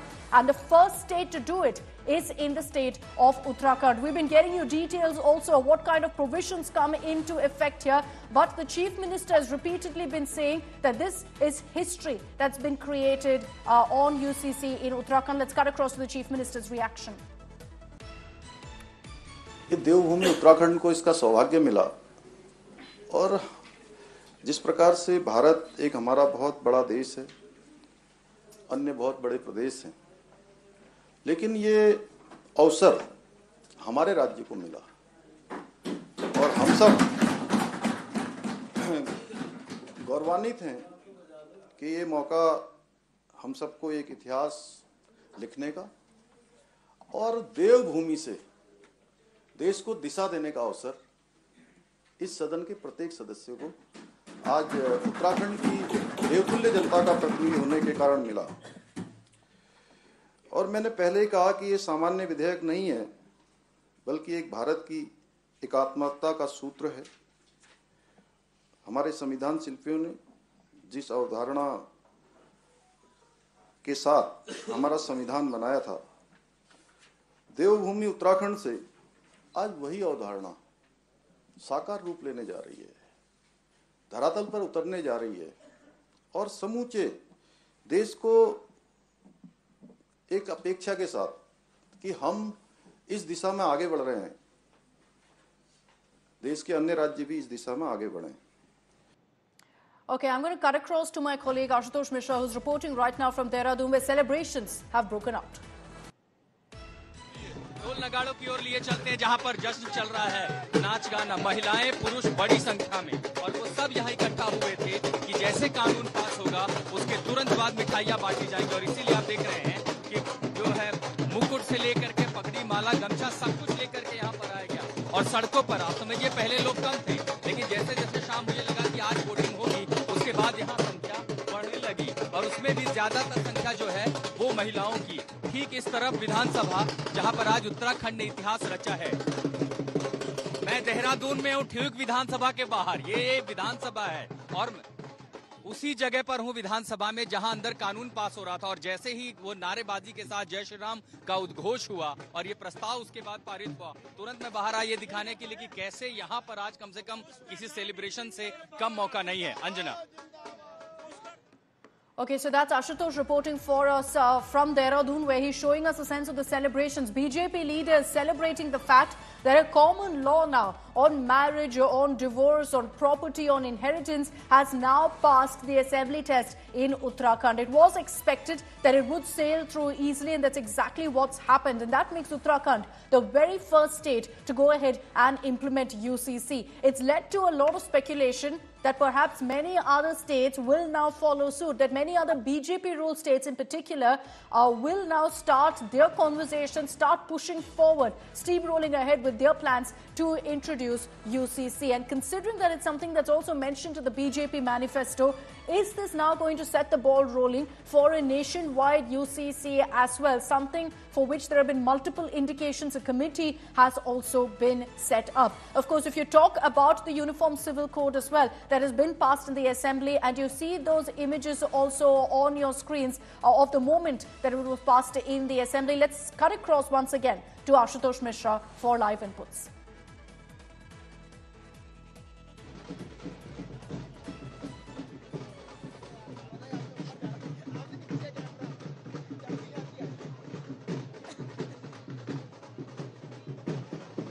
In just a bit to get you those updates of what's really playing out there, but you can hear the celebrations around Ashutosh as well. So the nod has been given now to the UCC, a uniform civil law being put in place for all communities within the state. And live images on your screens right now of the celebrations that have broken out outside the Uttarakhand Assembly. These are BJP MLAs who you can hear chanting, raising slogans. Even yesterday when the bill was tabled, there were slogans of Jai Shri Ram, Bharat Mata Ki Jai that were raised by BJP MLAs. All of them now congratulating Chief Minister Pushkar Singh Dhami, who's been working on this for the last many months, been actively a part of drafting the UCC as well. The Uniform Civil Code suggestions, and with regards to the directives that are put in place, there's been a lot of talk particularly on live-in relationships and the registration of live-ins. But we'll get to that in just a bit. I want to bring in Ashutosh Mishra now on this broadcast. Ashutosh, celebrations breaking out. The BJP fulfilling that big promise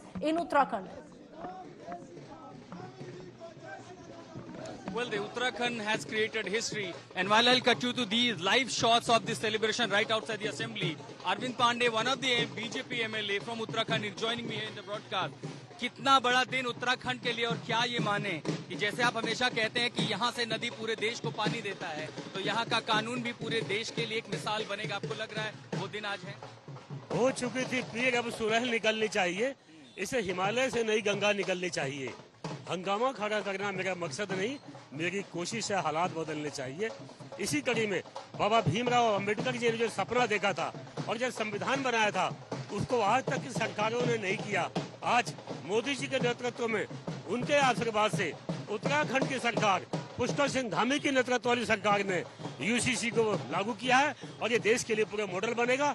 बहुत खुशी की बात है। मैं पूरे पांडे जी, लेकिन ये देखिए विरोध था कंटेंशंस को लेकर के कि भाई इसमें आप जो है पुलिस भेज रहे हैं, आप जो है बेडरूम में पुलिस पहुंचाना चाहते हैं, जनजातियों को एग्जम्पशन दे रहे हैं, एक समान कानून नहीं है। लेकिन सीएम ये कह रहे थे कि देखिए हम बाद में उनको शामिल करेंगे। क्या इंतजार किया जा सकता था कि एक बार सबके लिए नियमावली तय हो जाए, सबसे चर्चा हो जाए? लेकिन साथ साथ will also show you the live images of the celebration right outside here और outside the Vidhan Sabha. All the BJP workers, supporters have come out in a huge number with ढोल नगाड़ा। जी अरविंद पांडे जी बोलिए। व्यक्ति गलत हो सकता है, लेकिन लिव इन रिलेशनशिप के माध्यम से जो नवजात बच्चे पैदा होते हैं उनका दोष क्या है? उनको सही में कानून में उनको सम्मान देना क्या गलत है? इसको भारतीय जनता पार्टी ने किया, जो अपने आप में ऐतिहासिक कदम। एक रिफॉर्म के तौर पर देखा जाएगा और पूरे देश के लिए ब्लूप्रिंट बनेगा। बिल्कुल, पूरे देश के लिए एक मॉडल है। और मैं तो चाहता हूँ, सुप्रीम कोर्ट का भी आदेश है कि यूसीसी पूरे स्टेट, कोई सा भी स्टेट हो, लागू कर सकती है। उसी कड़ी में उत्तराखंड ने काम किया है, बधाई की पात्र है। Arvind Pandey, and meanwhile, all these MLAs have, of course, since the session is now signed, they all have started walking out. But he was the number of the supporters, the BJP workers are increasing with Dhol Nagar. In fact, there is also celebration planned at the BJP headquarters where the Chief Minister himself will join. And but it has been a really a 2 days long session. Everyone deliberated from the opposition, from the ruling party, from the independent MLA. Several issues where they had their own apprehensions. All issues were raised, everything was discussed, deliberated, but at large with a thumping majority with the slogan of Jai Shri Ram, the bill has been passed by Uttarakhand Assembly. And remember, several BJP ruled states have been saying that we are keeping a very close eye on this bill and how it is going to be implemented. And since Uttarakhand has already made an example, the history has created, it will also give a blueprint to the other states, especially the BJP ruled states, where they are also planning to bring uniform civil code. And remember, this is just on the edge of the Lok Sabha election. Of course, the opposition, the OSC and several other Muslim organizations have also been raising issues that how on the edge of the elections such kind of bill is being passed. But clearly, of course, this is going to give edge to the BJP when they'll go to people. Remember, from Jan Sangh, the agenda that they have been saying that Article 370 needs to go and uniform civil code needs to come. So this was two such examples that they were going to go with the people and they'll set an example. Can you give us a sense, Ashutosh, of what really the voting was like in the assembly? Were all the opposition parties also on board on UCC? Well, it was a thumping majority because it was a voice vote when the speaker asked those who are in support, mostly people, of course, from the treasury benches, everyone came in support.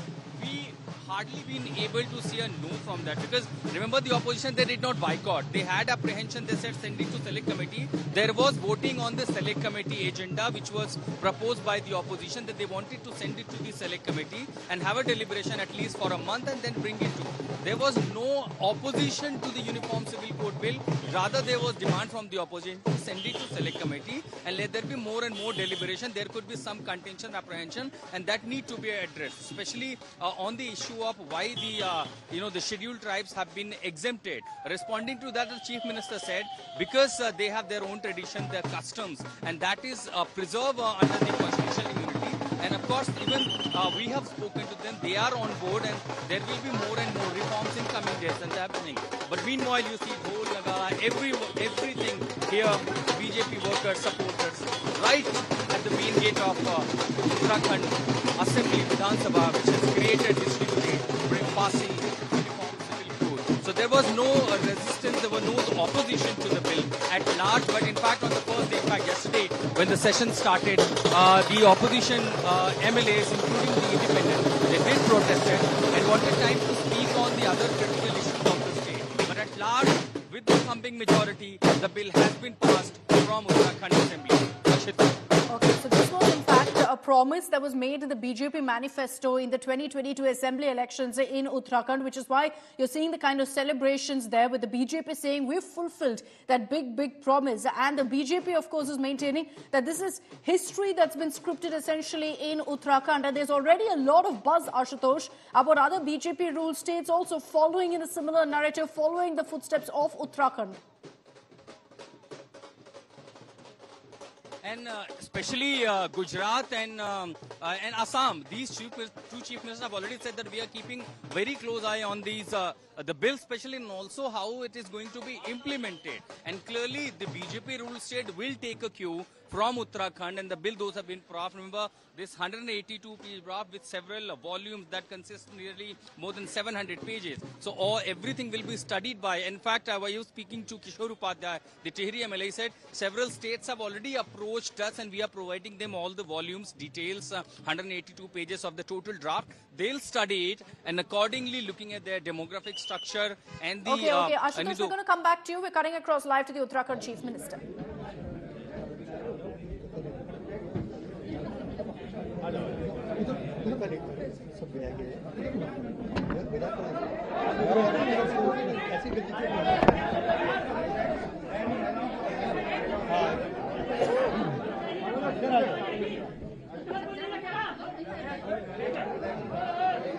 हो गया और कोई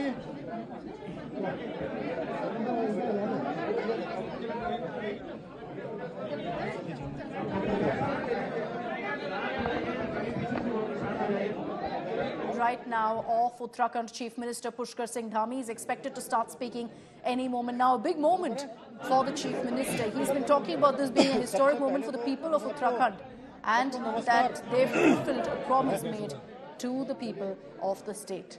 All right, let's come across.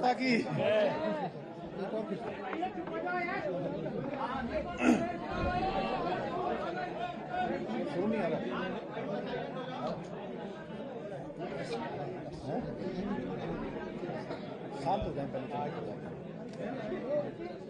कृपया एक बार शांत हो जाए तो बातचीत शुरू करें प्लीज। इधर से थोड़ा शांत हो जाए, थोड़ा प्लीज।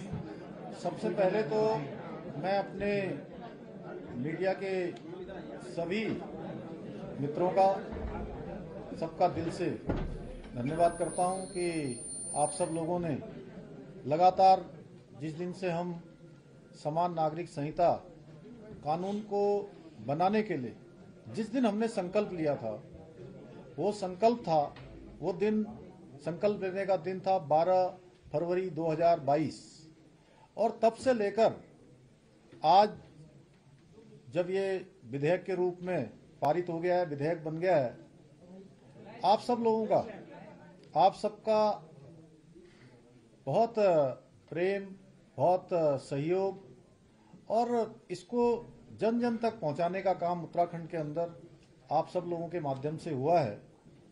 आज का ये दिन उत्तराखंड के लिए बहुत विशेष दिन है। आज देवभूमि के अंदर, देवभूमि की इस विधानसभा ने आज ये विशेष विधेयक, जिसकी लंबे समय से देश के अंदर लगातार लोगों को प्रतीक्षा थी, लगातार जिसकी मांग उठती रही थी, जो वर्षों वर्षों का इंतजार था, वो देवभूमि उत्तराखंड के अंदर इसकी शुरुआत हुई है और विधानसभा के अंदर आज इसको पारित किया गया है। इसके लिए मैं उत्तराखंड विधानसभा के सभी सदस्यों का, सभी अपने सहयोगियों का धन्यवाद करता हूं और विशेष रूप से उत्तराखंड की देवतुल्य जनता का धन्यवाद करना चाहता हूं कि उनके कारण से ही, उनके आशीर्वाद से ही, उनके समर्थन से ही और उन्होंने जो हमको सरकार में आने का मौका दिया, उसके कारण से ही आज हम ये कानून बना पाए। समान नागरिक संहिता का जो एक्ट है, जो विधेयक है, उसको हम पारित कर पाए। इसके साथ साथ मैं हमारे देश के यशस्वी प्रधानमंत्री आदरणीय नरेंद्र मोदी जी का भी धन्यवाद करना चाहता हूं कि उनकी प्रेरणा से, उनके मार्गदर्शन में हमको आज ये विधेयक राज्य की विधानसभा में पारित करने का अवसर मिला और उनके मार्गदर्शन में हमने काम किया। हमको उन्हीं से प्रेरणा मिली। एक भारत श्रेष्ठ भारत का जो उनका संकल्प है, उसी संकल्प को अपनी प्रेरणा मानते हुए हम आगे बढ़े और आज इसको विधेयक के रूप में हम प्रेरित कर पाए। आदरणीय प्रधानमंत्री जी के मार्गदर्शन में उत्तराखंड में समान नागरिक संहिता का जो अवसर है, क्योंकि चुनाव के वक्त आदरणीय प्रधानमंत्री जी भी यहाँ आए थे, उन्होंने भी हमारे, जब हमने इस बात को रखा था, हमारी पार्टी ने रखा था, उन्हीं के मार्गदर्शन में रखा था। यह कानून सबको एक तरह से समानता का कानून है। सबको एक रूपता का कानून है, सबकी एकता का कानून है, सबका समान अधिकार का कानून है। यह इसके बारे में अलग अलग लोग अलग अलग बातें कर रहे थे, लेकिन सारी बातें आज और कल जो 2 दिन विधानसभा के अंदर चर्चा हुई है, उस चर्चा में बहुत चीजें स्पष्ट हो गई हैं कि ये कानून हम किसी के खिलाफ नहीं लाए हैं, ये कानून किसी के विरुद्ध नहीं है, बल्कि ये उन माताओं, बहनों, बेटियों के लिए जिनके जीवन में कई बार कुरीतियों के कारण से, कई बार असमानताओं के कारण से उनको अनेक कष्टों का सामना करना पड़ता था, अनेक बार उनको यातनाओं का सामना करना पड़ता था। उन कुरीतियों के कारण से उनका आत्मबल कमजोर होता था। उनके आत्मबल को मजबूत करने का काम, उनको उत्थान की ओर ले जाने का काम, उनकी सर्वांगीण उन्नति के लिए ये कानून हमने बनाया है।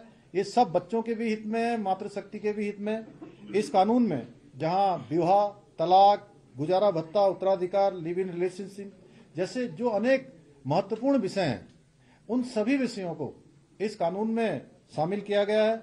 और लगभग 2 वर्षों के इस कालखंड में लगभग 12 फरवरी 2022 से हमने जब इसका संकल्प लिया था, उत्तराखंड की देवतुल्य जनता के सामने रखा था, उसके बाद हमने कमेटी का गठन किया था, ड्राफ्ट बनाने वाली कमेटी।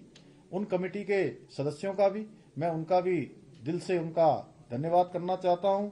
उन्होंने विभिन्न वर्गों के बीच में जाकर उस कमेटी ने काम किया, विभिन्न धार्मिक संगठनों के लोगों से भी बात की, उन्होंने जनजातियों के बीच में जाकर भी बात की, अनेक संगठनों से बात की और लगभग 10,000 लोगों से कमेटी ने प्रत्यक्ष रूप से संवाद किया और 2,33,000 के लगभग लोगों के विचार इसमें लिए, सुझाव लेकर, और 43 बड़े जनसंवाद के कार्यक्रम किए, दिल्ली में भी कार्यक्रम किया। और जो ड्राफ्ट बनाया, उस ड्राफ्ट का हमने आकलन किया, हमारी मंत्रिपरिषद ने उसका आकलन किया, परीक्षण किया और उसके बाद उसको विधानसभा में विधेयक के रूप में प्रस्तुत किया।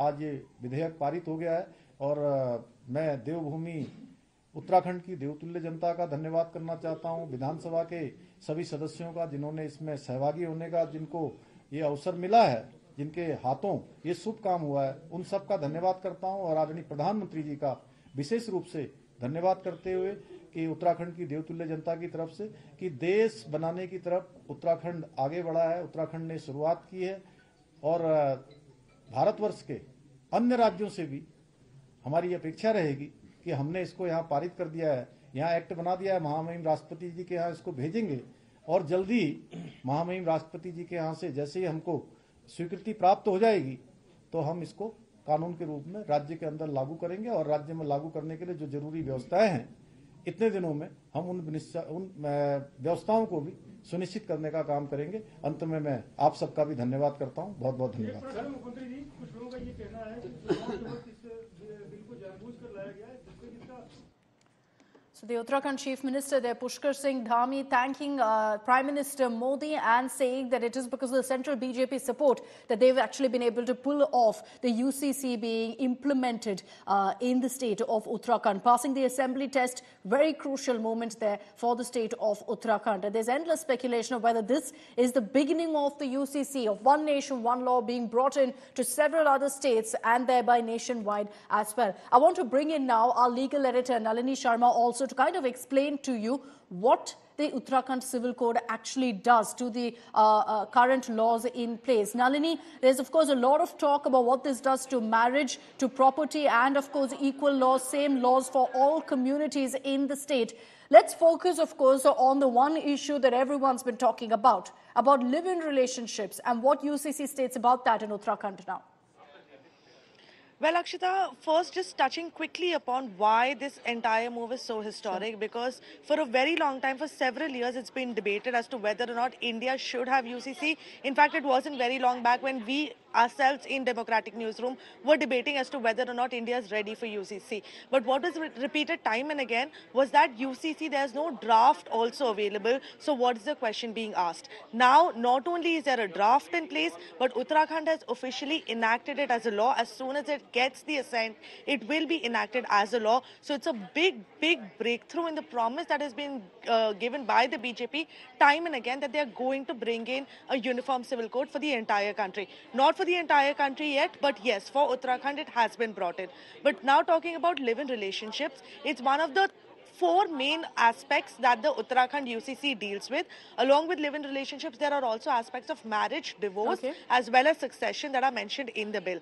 There are some very stringent measures that have been put in place regarding live-in relationships, where any couple who is entering into a live-in relationship in Uttarakhand will have to get it registered with the local authorities. In fact, the records are also going to happen with, be with the police, and not just when they are entering into a live-in relationship. Even if a couple is planning to break up or move out of a living arrangement like that, they still have to inform the authorities and get all the paperwork in order before those steps can be taken. And that's what there's been a lot of discussion about whether that's a good thing or whether it's too much invasion into one's privacy, one's personal life. Thanks very much, Nalini, for joining us. Uttarakhand Assembly, after detailed discussions, has now officially passed the Uniform Civil Code. It's now a reality in the state of Uttarakhand, the first state to go ahead and implement UCC. So now history being made in the state of Uttarakhand after a discussion. Remember that the bill was tabled yesterday by Chief Minister Pushkar Singh Dhami, and now after detailed discussions, it's been passed by the State Assembly. So UCC becoming a reality for the first time, and the first state to do it is in the state of Uttarakhand. We've been getting you details also of what kind of provisions come into effect here, but the Chief Minister has repeatedly been saying that this is history that's been created on UCC in Uttarakhand. Let's cut across to the Chief Minister's reaction. ये देवभूमि उत्तराखंड को इसका सौभाग्य मिला, और जिस प्रकार से भारत एक हमारा बहुत बड़ा देश है, अन्य बहुत बड़े प्रदेश हैं, लेकिन ये अवसर हमारे राज्य को मिला और हम सब गौरवान्वित हैं कि ये मौका हम सबको एक इतिहास लिखने का और देवभूमि से देश को दिशा देने का अवसर इस सदन के प्रत्येक सदस्य को आज उत्तराखंड की देवतुल्य जनता का प्रतिनिधि होने के कारण मिला। और मैंने पहले ही कहा कि ये सामान्य विधेयक नहीं है, बल्कि एक भारत की एकात्मकता का सूत्र है। हमारे संविधान शिल्पियों ने जिस अवधारणा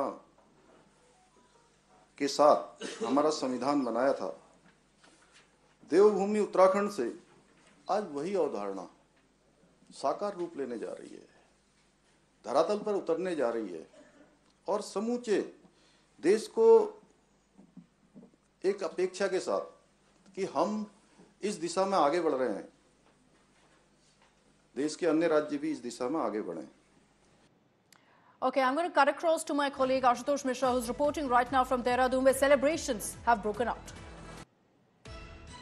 ढोल नगाड़ों की ओर लिए चलते हैं, जहां पर जश्न चल रहा है, नाच गाना, महिलाएं पुरुष बड़ी संख्या में, और वो सब यहाँ इकट्ठा हुए थे कि जैसे कानून पास होगा उसके तुरंत बाद मिठाइयां बांटी जाएंगी। और इसीलिए आप देख रहे हैं कि जो है मुकुट से लेकर के पगड़ी, माला, गमछा सब कुछ लेकर के यहाँ पर आया गया। और सड़कों पर आप समझिए पहले लोग कम थे, लेकिन जैसे जैसे शाम मुझे लगा कि आज वोटिंग होगी, उसके बाद यहाँ संख्या बढ़ने लगी, और उसमें भी ज्यादातर संख्या जो है वो महिलाओं की। ठीक इस तरफ विधानसभा, जहां पर आज उत्तराखंड ने इतिहास रचा है। मैं देहरादून में हूँ, ठीक विधानसभा के बाहर, ये विधानसभा है, और उसी जगह पर हूँ विधानसभा में जहां अंदर कानून पास हो रहा था। और जैसे ही वो नारेबाजी के साथ जय श्री राम का उद्घोष हुआ और ये प्रस्ताव उसके बाद पारित हुआ, तुरंत मैं बाहर आया ये दिखाने के लिए कि कैसे यहाँ पर आज कम से कम किसी सेलिब्रेशन से कम मौका नहीं है। Anjana. Okay, so that's Ashutosh reporting for us from Dehradun, where he's showing us a sense of the celebrations. BJP leaders celebrating the fact that a common law now on marriage, on divorce, on property, on inheritance has now passed the assembly test in Uttarakhand. It was expected that it would sail through easily, and that's exactly what's happened. And that makes Uttarakhand the very first state to go ahead and implement UCC. It's led to a lot of speculation that perhaps many other states will now follow suit, that many other BJP-ruled states in particular will now start their conversation, start pushing forward, steamrolling ahead with with their plans to introduce UCC. And considering that it's something that's also mentioned in the BJP manifesto, is this now going to set the ball rolling for a nationwide UCC as well? Something for which there have been multiple indications. A committee has also been set up. Of course, if you talk about the Uniform Civil Code as well, that has been passed in the Assembly, and you see those images also on your screens of the moment that it was passed in the Assembly. Let's cut across once again to Ashutosh Mishra for live inputs.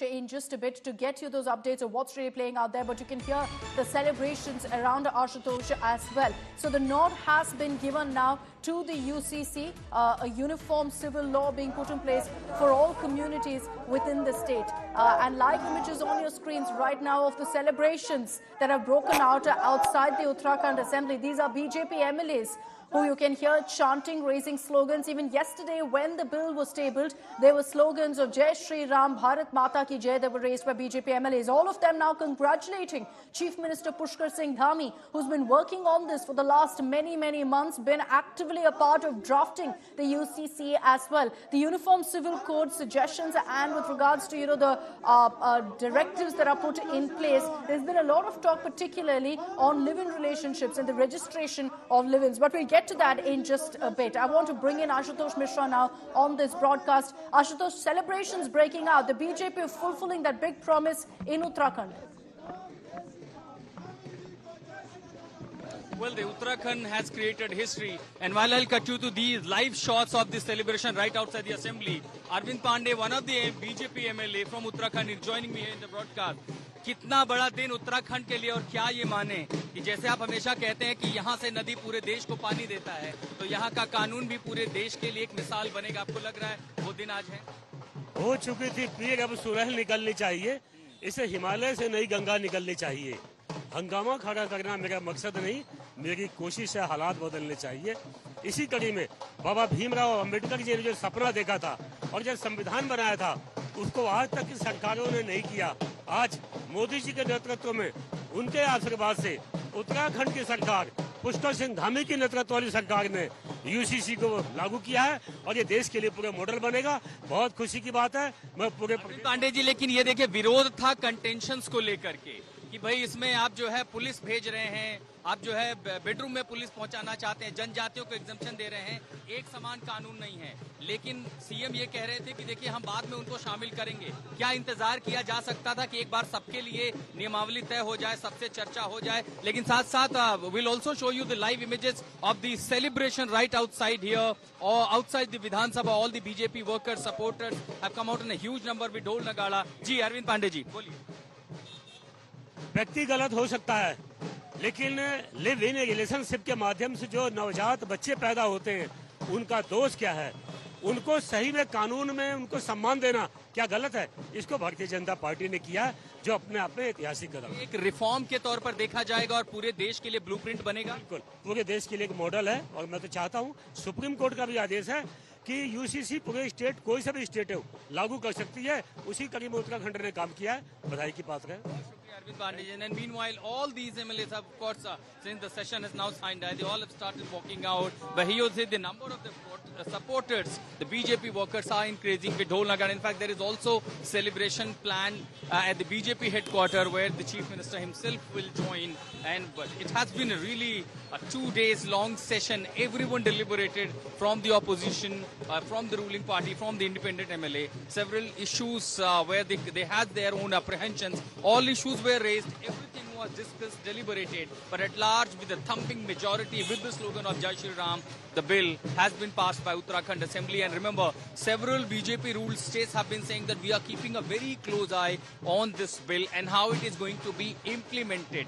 And since Uttarakhand has already made an example, the history has created, it will also give a blueprint to the other states, especially the BJP ruled states, where they are also planning to bring uniform civil code. And remember, this is just on the edge of the Lok Sabha election. election. Of course, the opposition, Yeah. the OSC and several other Muslim organizations have also been raising issue that how on the edge of the elections such kind of bill is being passed. But clearly, of course, this is going to give edge to the BJP when they'll go to people. Remember, from Jan Sangh, the agenda that they have been saying that Article 370 needs to go and uniform civil code needs to come. So this was two such examples that they were going to go with the people and they'll set an example. Can you give us a sense, Ashutosh, of what really the voting was like in the assembly? Were all the opposition parties also on board on UCC? Well, it was a thumping majority because it was a voice vote when the speaker asked those who are in support, or mostly people, of course, from the treasury benches, everyone came in support.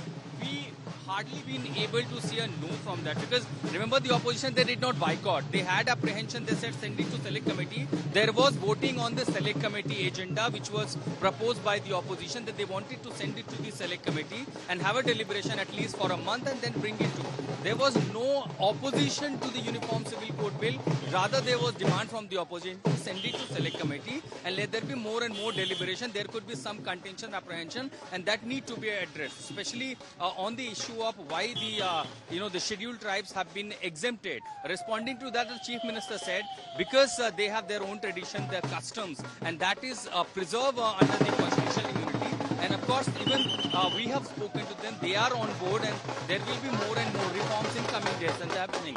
But meanwhile, you see Dhol Nagara, everything here, BJP workers, supporters, right at the main gate of Uttarakhand Assembly, Vidhan Sabha, which has created history today, passing Uniform Civil Code. So there was no resistance, there was no opposition to the bill at large. But in fact, on the first day, in fact yesterday, when the session started, the opposition MLAs, including the independents, they did protest and wanted time to speak on the other critical issues of the state. But at large, with the thumping majority, the bill has been passed from Uttarakhand Assembly.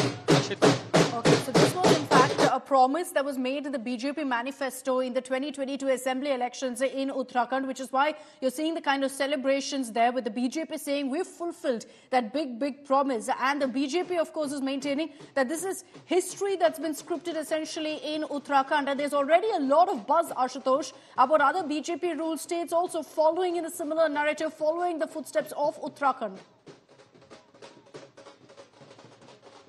And especially Gujarat and Assam, these two chief ministers have already said that we are keeping very close eye on these the bill, especially and also how it is going to be implemented. And clearly, the BJP ruled state will take a cue from Uttarakhand, and the bill those have been brought. Remember, this 182-page draft with several volumes that consist nearly more than 700 pages. So everything will be studied by. In fact, I was speaking to Kishore Upadhyay, the Tehri MLA, said several states have already approached us and we are providing them all the volumes, details, 182 pages of the total draft. They'll study it and accordingly looking at their demographic structure and the... Okay, Ashutosh, we're going to come back to you. We're cutting across live to the Uttarakhand Chief Minister.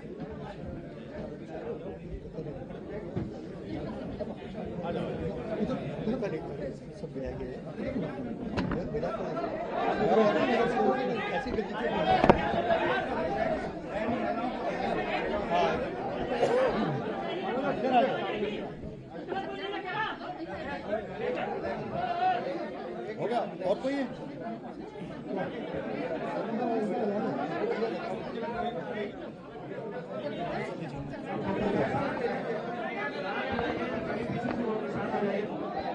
Right now, off Uttarakhand Chief Minister Pushkar Singh Dhami is expected to start speaking any moment now. A big moment for the Chief Minister. He's been talking about this being a historic moment for the people of Uttarakhand and that they've fulfilled a promise made to the people of the state. All right, let's cut across.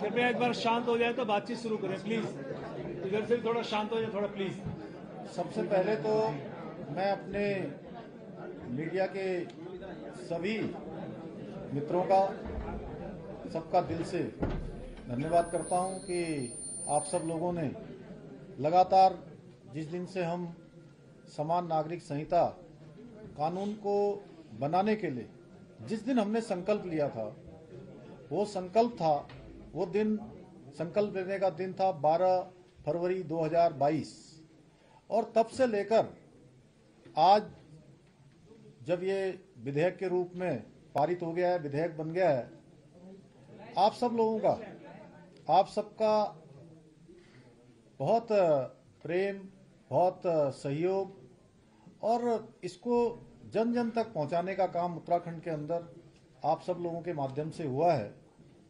आज का ये दिन उत्तराखंड के लिए बहुत विशेष दिन है। आज देवभूमि के अंदर, देवभूमि की इस विधानसभा ने आज ये विशेष विधेयक, जिसकी लंबे समय से देश के अंदर लगातार लोगों को प्रतीक्षा थी, लगातार जिसकी मांग उठती रही थी, जो बरसों बरसों का इंतजार था, वो देवभूमि उत्तराखंड के अंदर इसकी शुरुआत हुई है और विधानसभा के अंदर आज इसको पारित किया गया है। इसके लिए मैं उत्तराखंड विधानसभा के सभी सदस्यों का, सभी अपने सहयोगियों का धन्यवाद करता हूं और विशेष रूप से उत्तराखंड की देवतुल्य जनता का धन्यवाद करना चाहता हूं कि उनके कारण से ही, उनके आशीर्वाद से ही, उनके समर्थन से ही और उन्होंने जो हमको सरकार में आने का मौका दिया, उसके कारण से ही आज हम ये कानून बना पाए। समान नागरिक संहिता का जो एक्ट है, जो विधेयक है, उसको हम पारित कर पाए। इसके साथ साथ मैं हमारे देश के यशस्वी प्रधानमंत्री आदरणीय नरेंद्र मोदी जी का भी धन्यवाद करना चाहता हूं कि उनकी प्रेरणा से, उनके मार्गदर्शन में हमको आज ये विधेयक राज्य की विधानसभा में पारित करने का अवसर मिला और उनके मार्गदर्शन में हमने काम किया। हमको उन्हीं से प्रेरणा मिली। एक भारत श्रेष्ठ भारत का जो उनका संकल्प है, उसी संकल्प को अपनी प्रेरणा मानते हुए हम आगे बढ़े और आज इसको विधेयक के रूप में हम प्रेरित कर पाए। आदरणीय प्रधानमंत्री जी के मार्गदर्शन में उत्तराखंड में समान नागरिक संहिता का जो अवसर है, क्योंकि चुनाव के वक्त आदरणीय प्रधानमंत्री जी भी यहाँ आए थे, उन्होंने भी हमारे, जब हमने इस बात को रखा था, हमारी पार्टी ने रखा था, उन्हीं के मार्गदर्शन में रखा था। यह कानून सबको एक तरह से समानता का कानून है, सबको एक रूपता का कानून है, सबकी एकता का कानून है, सबका समान अधिकार का कानून है। यह, इसके बारे में अलग अलग लोग अलग अलग बातें कर रहे थे, लेकिन सारी बातें आज और कल जो 2 दिन विधानसभा के अंदर चर्चा हुई है, उस चर्चा में बहुत चीजें स्पष्ट हो गई हैं कि ये कानून हम किसी के खिलाफ नहीं लाए हैं, ये कानून किसी के विरुद्ध नहीं है, बल्कि ये उन माताओं, बहनों, बेटियों के लिए जिनके जीवन में कई बार कुरीतियों के कारण से, कई बार असमानताओं के कारण से उनको अनेक कष्टों का सामना करना पड़ता था, अनेक बार उनको यातनाओं का सामना करना पड़ता था। उन कुरीतियों के कारण से उनका आत्मबल कमजोर होता था। उनके आत्मबल को मजबूत करने का काम, उनको उत्थान की ओर ले जाने का काम, उनकी सर्वांगीण उन्नति के लिए ये कानून हमने बनाया है। ये सब बच्चों के भी हित में है, मातृशक्ति के भी हित में। इस कानून में जहां विवाह, तलाक, गुजारा भत्ता, उत्तराधिकार, लिव इन रिलेशनशिप जैसे जो अनेक महत्वपूर्ण विषय हैं, उन सभी विषयों को इस कानून में शामिल किया गया है और लगभग 2 वर्षों के इस कालखंड में, लगभग 12 फरवरी 2022 से हमने जब इसका संकल्प लिया था, उत्तराखंड की देवतुल्य जनता के सामने रखा था, उसके बाद हमने कमेटी का गठन किया था, ड्राफ्ट बनाने वाली कमेटी।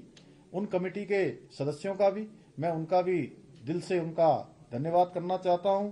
उन्होंने विभिन्न वर्गों के बीच में जाकर उस कमेटी ने काम किया, विभिन्न धार्मिक संगठनों के लोगों से भी बात की, उन्होंने जनजातियों के बीच में जाकर भी बात की, अनेक अनेक संगठनों से बात की और लगभग 10,000 लोगों से कमेटी ने प्रत्यक्ष रूप से संवाद किया और 2,33,000 के लगभग लोगों के विचार इसमें लिए, सुझाव लेकर, और 43 बड़े जनसंवाद के कार्यक्रम किए, दिल्ली में भी कार्यक्रम किया और जो ड्राफ्ट बनाया, उस ड्राफ्ट का हमने आकलन किया, हमारी मंत्रिपरिषद ने उसका आकलन किया, परीक्षण किया और उसके बाद उसको विधानसभा में विधेयक के रूप में प्रस्तुत किया। आज ये विधेयक पारित हो गया है और मैं देवभूमि उत्तराखंड की देवतुल्य जनता का धन्यवाद करना चाहता हूं, विधानसभा के सभी सदस्यों का जिन्होंने इसमें सहभागी होने का, जिनको ये अवसर मिला है, जिनके हाथों ये शुभ काम हुआ है, उन सब का धन्यवाद करता हूं और आदरणीय प्रधानमंत्री जी का विशेष रूप से धन्यवाद करते हुए कि उत्तराखंड की देवतुल्य जनता की तरफ से कि देश बनाने की तरफ उत्तराखंड आगे बढ़ा है, उत्तराखंड ने शुरुआत की है और भारतवर्ष के अन्य राज्यों से भी हमारी अपेक्षा रहेगी कि हमने इसको यहाँ पारित कर दिया है, यहाँ एक्ट बना दिया है, महामहिम राष्ट्रपति जी के यहाँ इसको भेजेंगे और जल्दी महामहिम राष्ट्रपति जी के यहाँ से जैसे ही हमको स्वीकृति प्राप्त हो जाएगी तो हम इसको कानून के रूप में राज्य के अंदर लागू करेंगे और राज्य में लागू करने के लिए जो जरूरी व्यवस्थाएं हैं इतने दिनों में हम उन व्यवस्थाओं को भी सुनिश्चित करने का काम करेंगे। अंत में मैं आप सबका भी धन्यवाद करता हूं। बहुत बहुत धन्यवाद। मुख्यमंत्री जी, कुछ लोगों का ये कहना है कि चुनाव के वक्त इस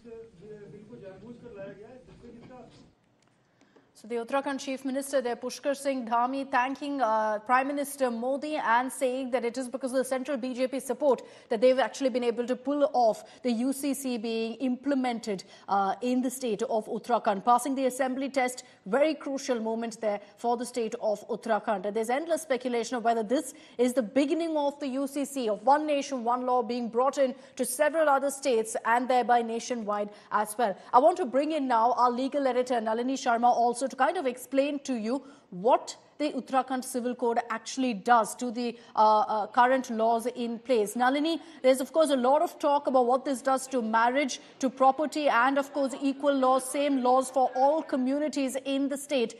Let's focus, of course, on the one issue that everyone's been talking about live-in relationships and what UCC states about that in Uttarakhand now. Well, Akshita, first just touching quickly upon why this entire move is so historic, because for a very long time, for several years, it's been debated as to whether or not India should have UCC. In fact, it wasn't very long back when we ourselves in Democratic Newsroom were debating as to whether or not India is ready for UCC. But what was repeated time and again was that UCC, there's no draft also available. So what's the question being asked? Now, not only is there a draft in place, but Uttarakhand has officially enacted it as a law. As soon as it gets the assent, it will be enacted as a law. So it's a big, big breakthrough in the promise that has been given by the BJP time and again that they are going to bring in a uniform civil code for the entire country. Not for the entire country yet, but yes, for Uttarakhand it has been brought in. But now talking about live-in relationships, it's one of the four main aspects that the Uttarakhand UCC deals with. Along with live-in relationships, there are also aspects of marriage, divorce, as well as succession that are mentioned in the bill. There are some very stringent measures that have been put in place regarding live-in relationships, where any couple who is entering into a live-in relationship in Uttarakhand will have to get it registered with the local authorities. In fact, the records are also going to happen with, be with the police, and not just when they are entering into a live-in relationship. Even if a couple is planning to break up or move out of a living arrangement like that, they still have to inform the authorities and get all the paperwork in order before those steps can be taken. And that's what there's been a lot of discussion about whether that's a good thing or whether it's too much invasion into one's privacy, one's personal life. Thanks very much, Nalini, for joining us. Uttarakhand Assembly, after detailed discussions, has now officially passed the Uniform Civil Code. It's now a reality in the state of Uttarakhand, the first state to go ahead and implement UCC. So now history being made in the state of Uttarakhand after a discussion. Remember that the bill was tabled yesterday by Chief Minister Pushkar Singh Dhami, and now after detailed discussions, it's been passed by the State Assembly. So UCC becoming a reality for the first time, and the first state to do it is in the state of Uttarakhand. We've been getting you details also of what kind of provisions come into effect here, but the Chief Minister has repeatedly been saying that this is history that's been created on UCC in Uttarakhand. Let's cut across to the Chief Minister's reaction. ये देवभूमि उत्तराखंड को इसका सौभाग्य मिला, और जिस प्रकार से भारत एक हमारा बहुत बड़ा देश है, अन्य बहुत बड़े प्रदेश हैं, लेकिन ये अवसर हमारे राज्य को मिला और हम सब गौरवान्वित हैं कि ये मौका हम सबको एक इतिहास लिखने का और देवभूमि से देश को दिशा देने का अवसर इस सदन के प्रत्येक सदस्य को आज उत्तराखंड की देवतुल्य जनता का प्रतिनिधि होने के कारण मिला। और मैंने पहले ही कहा कि ये सामान्य विधेयक नहीं है, बल्कि एक भारत की एकात्मकता का सूत्र है। हमारे संविधान शिल्पियों ने जिस अवधारणा के साथ हमारा संविधान बनाया था, देवभूमि उत्तराखंड से आज वही अवधारणा साकार रूप लेने जा रही है, धरातल पर उतरने जा रही है और समूचे देश को एक अपेक्षा के साथ कि हम इस दिशा में आगे बढ़ रहे हैं, देश के अन्य राज्य भी इस दिशा में आगे बढ़ें। Okay, I'm going to cut across to my colleague Ashutosh Mishra, who's reporting right now from Dehradun, where celebrations have broken out.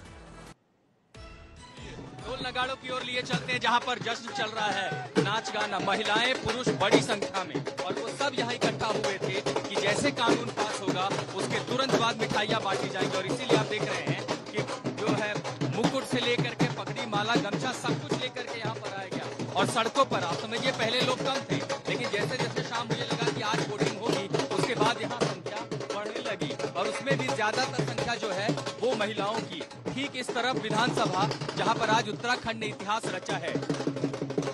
मैं देहरादून में हूँ, ठीक विधानसभा के बाहर, ये विधानसभा है और उसी जगह पर हूँ विधानसभा में जहां अंदर कानून पास हो रहा था। और जैसे ही वो नारेबाजी के साथ जय श्री राम का उद्घोष हुआ और ये प्रस्ताव उसके बाद पारित हुआ, तुरंत मैं बाहर आया ये दिखाने के लिए कि कैसे यहाँ पर आज कम से कम किसी सेलिब्रेशन से कम मौका नहीं है। Anjana.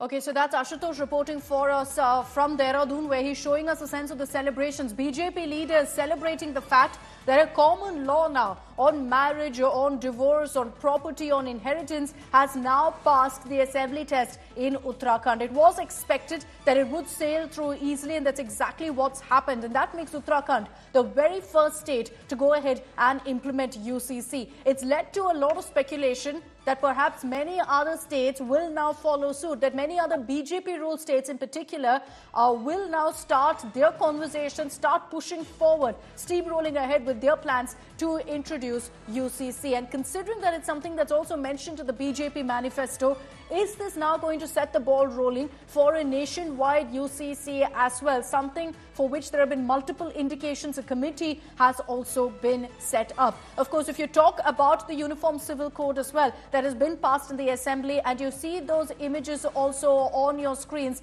of the moment that it was passed in the Assembly. Let's cut across once again to Ashutosh Mishra for live inputs.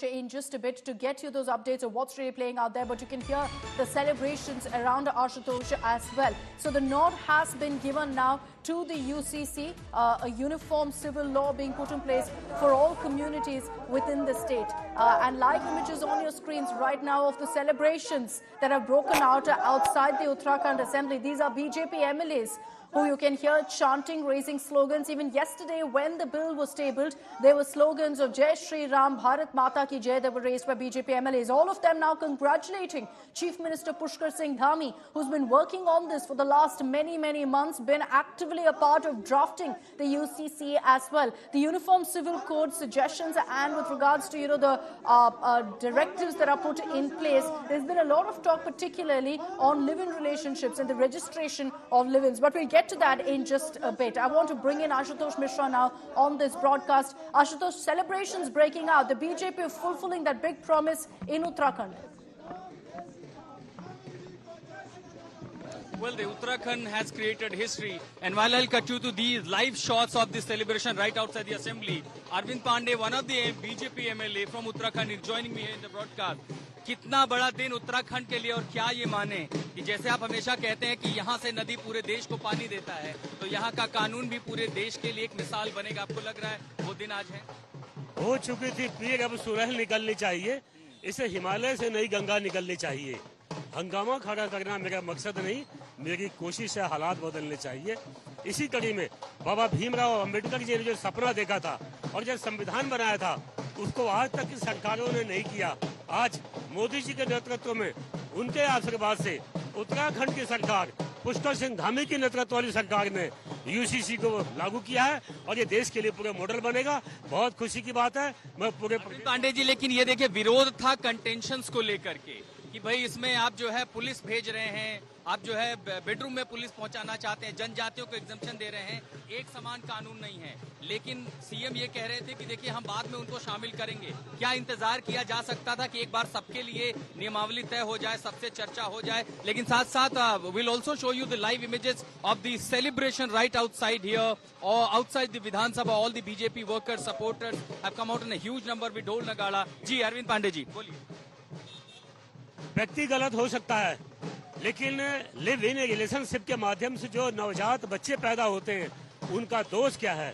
उनको सही में कानून में उनको सम्मान देना क्या गलत है? इसको भारतीय जनता पार्टी ने किया, जो अपने आप में ऐतिहासिक कदम। एक रिफॉर्म के तौर पर देखा जाएगा और पूरे देश के लिए ब्लूप्रिंट बनेगा। बिल्कुल, पूरे देश के लिए एक मॉडल है और मैं तो चाहता हूँ सुप्रीम कोर्ट का भी आदेश है कि यूसीसी पूरे स्टेट, कोई सा भी स्टेट है, लागू कर सकती है। उसी कड़ी में उत्तराखंड ने काम किया है, बधाई की पात्र है। Arvind Pandey, and meanwhile, all these MLAs, of course, since the session is now signed, they all have started walking out. But here, the number of the supporters, the BJP workers are increasing with Dhol Nagar. In fact, there is also celebration planned at the BJP headquarters where the Chief Minister himself will join. And but it has been a really 2 days long session. Everyone deliberated from the opposition, from the ruling party, from the independent MLA. Several issues where they had their own apprehensions. All issues were raised. Everything was discussed, deliberated. But at large, with a thumping majority, with the slogan of Jai Shri Ram, the bill has been passed by Uttarakhand Assembly. And remember, several BJP ruled states have been saying that we are keeping a very close eye on this bill and how it is going to be implemented. And since Uttarakhand has already made an example, the history has created, it will also give a blueprint to the other states, especially the BJP ruled states, where they are also planning to bring uniform civil code. And remember, this is just on the edge of the Lok Sabha election. Of course, the opposition, the OSC and several other Muslim organizations have also been raising issue that how on the edge of the elections such kind of bill is being passed. But clearly, of course, this is going to give edge to the BJP when they'll go to people. Remember, from Jan Sangh, the agenda that they have been saying that Article 370 needs to go and uniform civil code needs to come. So this was two such examples that they were going to go with the people and they'll set an example. Can you give us a sense, Ashutosh, of what really the voting was like in the assembly? Were all the opposition parties also on board on UCC? Well, it was a thumping majority because it was a voice vote when the speaker asked those who are in support, or mostly people, of course, from the treasury benches, everyone came in support. We hardly been able to see a no from that because remember the opposition, they did not boycott. They had apprehension. They said send it to select committee. There was voting on the select committee agenda which was proposed by the opposition that they wanted to send it to the select committee and have a deliberation at least for a month and then bring it to. There was no opposition to the Uniform Civil Code bill. Rather, there was demand from the opposition to send it to select committee and let there be more and more deliberation. There could be some contention, apprehension, and that need to be addressed, especially on the issue of why the scheduled tribes have been exempted. Responding to that, the Chief Minister said because they have their own tradition, their customs, and that is preserved under the constitutional immunity. And of course, even we have spoken to them, they are on board and there will be more and more reforms in coming days and happening. But meanwhile, you see Dhol Nagara, everything here, BJP workers, supporters, right at the main gate of Uttarakhand Assembly, Vidhan-sabha, which has created history today, passing uniform civil code. So there was no resistance, there was no opposition to the bill at large. But in fact, on the first day, in fact yesterday, when the session started, the opposition MLAs, including the independent, they did protest and wanted time to speak on the other critical issues of the state. But at large, with the thumping majority, the bill has been passed from Uttarakhand Assembly.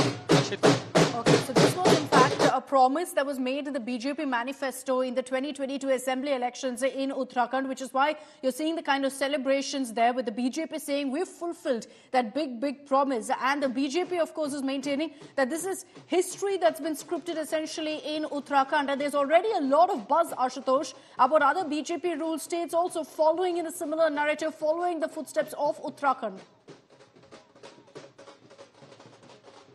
And especially Gujarat and Assam, these two chief ministers have already said that we are keeping very close eye on these the bill, especially, and also how it is going to be implemented. And clearly, the BJP ruled state will take a cue from Uttarakhand, and the bill those have been passed. Remember, this 182-page draft with several volumes that consist nearly more than 700 pages. So everything will be studied by. In fact, I was speaking to Kishore Upadhyay, the Tehri MLA, said several states have already approached us, and we are providing them all the volumes, details, 182 pages of the total draft. They'll study it, and accordingly, looking at their demographic structure and the... Okay, Ashutosh, we're going to come back to you. We're cutting across live to the Uttarakhand Chief Minister.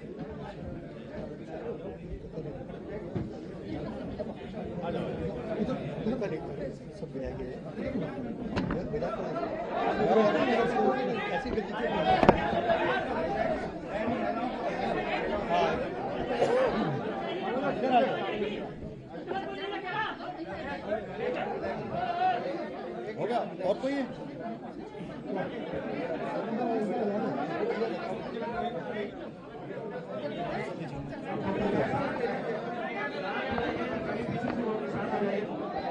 Right now, off Uttarakhand Chief Minister Pushkar Singh Dhami is expected to start speaking any moment now. A big moment for the Chief Minister. He's been talking about this being a historic moment for the people of Uttarakhand and that they've fulfilled a promise made to the people of the state. All right, let's cut across.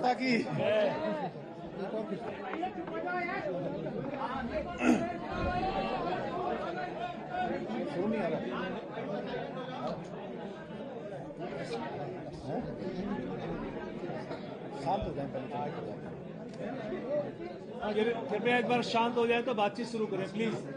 इधर से थोड़ा शांत हो जाए, थोड़ा please. सबसे पहले तो मैं अपने मीडिया के सभी मित्रों का सबका दिल से धन्यवाद करता हूं कि आप सब लोगों ने लगातार जिस दिन से हम समान नागरिक संहिता कानून को बनाने के लिए जिस दिन हमने संकल्प लिया था, वो संकल्प था, वो दिन संकल्प लेने का दिन था 12 फरवरी 2022 और तब से लेकर आज जब ये विधेयक के रूप में पारित हो गया है, विधेयक बन गया है, आप सब लोगों का, आप सबका बहुत प्रेम, बहुत सहयोग और इसको जन जन तक पहुंचाने का काम उत्तराखंड के अंदर आप सब लोगों के माध्यम से हुआ है। आज का ये दिन उत्तराखंड के लिए बहुत विशेष दिन है। आज देवभूमि के अंदर, देवभूमि की इस विधानसभा ने आज ये विशेष विधेयक, जिसकी लंबे समय से देश के अंदर लगातार लोगों को प्रतीक्षा थी, लगातार जिसकी मांग उठती रही थी, जो बरसों बरसों का इंतजार था, वो देवभूमि उत्तराखंड के अंदर इसकी शुरुआत हुई है और विधानसभा के अंदर आज इसको पारित किया गया है। इसके लिए मैं उत्तराखंड विधानसभा के सभी सदस्यों का, सभी अपने सहयोगियों का धन्यवाद करता हूं और विशेष रूप से उत्तराखंड की देवतुल्य जनता का धन्यवाद करना चाहता हूं कि उनके कारण से ही, उनके आशीर्वाद से ही, उनके समर्थन से ही और उन्होंने जो हमको सरकार में आने का मौका दिया, उसके कारण से ही आज हम ये कानून बना पाए। समान नागरिक संहिता का जो एक्ट है, जो विधेयक है, उसको हम पारित कर पाए। इसके साथ साथ मैं हमारे देश के यशस्वी प्रधानमंत्री आदरणीय नरेंद्र मोदी जी का भी धन्यवाद करना चाहता हूं कि उनकी प्रेरणा से, उनके मार्गदर्शन में हमको आज ये विधेयक राज्य की विधानसभा में पारित करने का अवसर मिला और उनके मार्गदर्शन में हमने काम किया। हमको उन्हीं से प्रेरणा मिली। एक भारत श्रेष्ठ भारत का जो उनका संकल्प है, उसी संकल्प को अपनी प्रेरणा मानते हुए हम आगे बढ़े और आज इसको विधेयक के रूप में हम प्रेरित कर पाए। आदरणीय प्रधानमंत्री जी के मार्गदर्शन में उत्तराखंड में समान नागरिक संहिता का जो अवसर है, क्योंकि चुनाव के वक्त आदरणीय प्रधानमंत्री जी भी यहाँ आए थे, उन्होंने भी हमारे, जब हमने इस बात को रखा था, हमारी पार्टी ने रखा था, उन्हीं के मार्गदर्शन में रखा था। यह कानून सबको एक तरह से समानता का कानून है। सबको एक रूपता का कानून है, सबकी एकता का कानून है, सबका समान अधिकार का कानून है। यह इसके बारे में अलग अलग लोग अलग अलग बातें कर रहे थे, लेकिन सारी बातें आज और कल जो 2 दिन विधानसभा के अंदर चर्चा हुई है, उस चर्चा में बहुत चीजें स्पष्ट हो गई हैं कि ये कानून हम किसी के खिलाफ नहीं लाए हैं, ये कानून किसी के विरुद्ध नहीं है, बल्कि ये उन माताओं, बहनों, बेटियों के लिए जिनके जीवन में कई बार कुरीतियों के कारण से, कई बार असमानताओं के कारण से उनको अनेक कष्टों का सामना करना पड़ता था, अनेक बार उनको यातनाओं का सामना करना पड़ता था। उन कुरीतियों के कारण से उनका आत्मबल कमजोर होता था। उनके आत्मबल को मजबूत करने का काम, उनको उत्थान की ओर ले जाने का काम, उनकी सर्वांगीण उन्नति के लिए ये कानून हमने बनाया है। ये सब बच्चों के भी हित में है, मातृशक्ति के भी हित में। इस कानून में जहां विवाह, तलाक, गुजारा भत्ता, उत्तराधिकार, लिव इन रिलेशनशिप जैसे जो अनेक महत्वपूर्ण विषय हैं, उन सभी विषयों को इस कानून में शामिल किया गया है। और लगभग 2 वर्षों के इस कालखंड में लगभग 12 फरवरी 2022 से हमने जब इसका संकल्प लिया था, उत्तराखंड की देवतुल्य जनता के सामने रखा था, उसके बाद हमने कमेटी का गठन किया था, ड्राफ्ट बनाने वाली कमेटी। उन कमेटी के सदस्यों का भी मैं उनका भी दिल से उनका धन्यवाद करना चाहता हूं। उन्होंने विभिन्न वर्गों के बीच में जाकर उस कमेटी ने काम किया, विभिन्न धार्मिक संगठनों के लोगों से भी बात की, उन्होंने जनजातियों के बीच में जाकर भी बात की, अनेक संगठनों से बात की और लगभग 10,000 लोगों से कमेटी ने प्रत्यक्ष रूप से संवाद किया और 2,33,000 के लगभग लोगों के विचार इसमें लिए, सुझाव लेकर, और 43 बड़े जनसंवाद के कार्यक्रम किए, दिल्ली में भी कार्यक्रम किया। और जो ड्राफ्ट बनाया, उस ड्राफ्ट का हमने आकलन किया, हमारी मंत्रिपरिषद ने उसका आकलन किया, परीक्षण किया और उसके बाद उसको विधानसभा में विधेयक के रूप में प्रस्तुत किया। आज ये विधेयक पारित हो गया है और मैं देवभूमि उत्तराखंड की देवतुल्य जनता का धन्यवाद करना चाहता हूं, विधानसभा के सभी सदस्यों का जिन्होंने इसमें सहभागी होने का, जिनको ये अवसर मिला है, जिनके हाथों ये शुभ काम हुआ है, उन सब का धन्यवाद करता हूं। और आदरणीय प्रधानमंत्री जी का विशेष रूप से धन्यवाद करते हुए कि उत्तराखंड की देवतुल्य जनता की तरफ से कि देश बनाने की तरफ उत्तराखंड आगे बढ़ा है, उत्तराखंड ने शुरुआत की है और भारतवर्ष के अन्य राज्यों से भी हमारी अपेक्षा रहेगी कि हमने इसको यहाँ पारित कर दिया है, यहाँ एक्ट बना दिया है, महामहिम राष्ट्रपति जी के यहाँ इसको भेजेंगे और जल्दी महामहिम राष्ट्रपति जी के यहाँ से जैसे ही हमको स्वीकृति प्राप्त हो जाएगी तो हम इसको कानून के रूप में राज्य के अंदर लागू करेंगे और राज्य में लागू करने के लिए जो जरूरी व्यवस्थाएं हैं, इतने दिनों में हम उन व्यवस्थाओं को भी सुनिश्चित करने का काम करेंगे। अंत में मैं आप सबका भी धन्यवाद करता हूं। बहुत बहुत धन्यवाद। मुख्यमंत्री जी, कुछ लोगों का ये कहना है कि चुनाव के वक्त इस बिल को जानबूझकर लाया गया है, जिससे जिसका So the Uttarakhand Chief Minister there, Pushkar Singh Dhami, thanking Prime Minister Modi and saying that it is because of the central BJP support that they've actually been able to pull off the UCC being implemented in the state of Uttarakhand. Passing the assembly test, very crucial moment there for the state of Uttarakhand. And there's endless speculation of whether this is the beginning of the UCC, of one nation, one law being brought in to several other states and thereby nationwide as well. I want to bring in now our legal editor, Nalini Sharma, also to kind of explain to you what the Uttarakhand Civil Code actually does to the current laws in place. Nalini, there's of course a lot of talk about what this does to marriage, to property, and of course equal laws, same laws for all communities in the state. Let's focus, of course, on the one issue that everyone's been talking about live-in relationships and what UCC states about that in Uttarakhand now. Well, Akshita, first just touching quickly upon why this entire move is so historic, because for a very long time, for several years, it's been debated as to whether or not India should have UCC. In fact, it wasn't very long back when we ourselves in Democratic Newsroom were debating as to whether or not India is ready for UCC. But what was repeated time and again was that UCC, there's no draft also available. So what's the question being asked? Now, not only is there a draft in place, but Uttarakhand has officially enacted it as a law. As soon as it gets the assent, it will be enacted as a law. So it's a big breakthrough in the promise that has been given by the BJP time and again, that they are going to bring in a uniform civil code for the entire country. Not for for the entire country yet, but yes, for Uttarakhand it has been brought in. But now talking about live-in relationships, it's one of the 4 main aspects that the Uttarakhand UCC deals with. Along with live-in relationships, there are also aspects of marriage, divorce, as well as succession that are mentioned in the bill.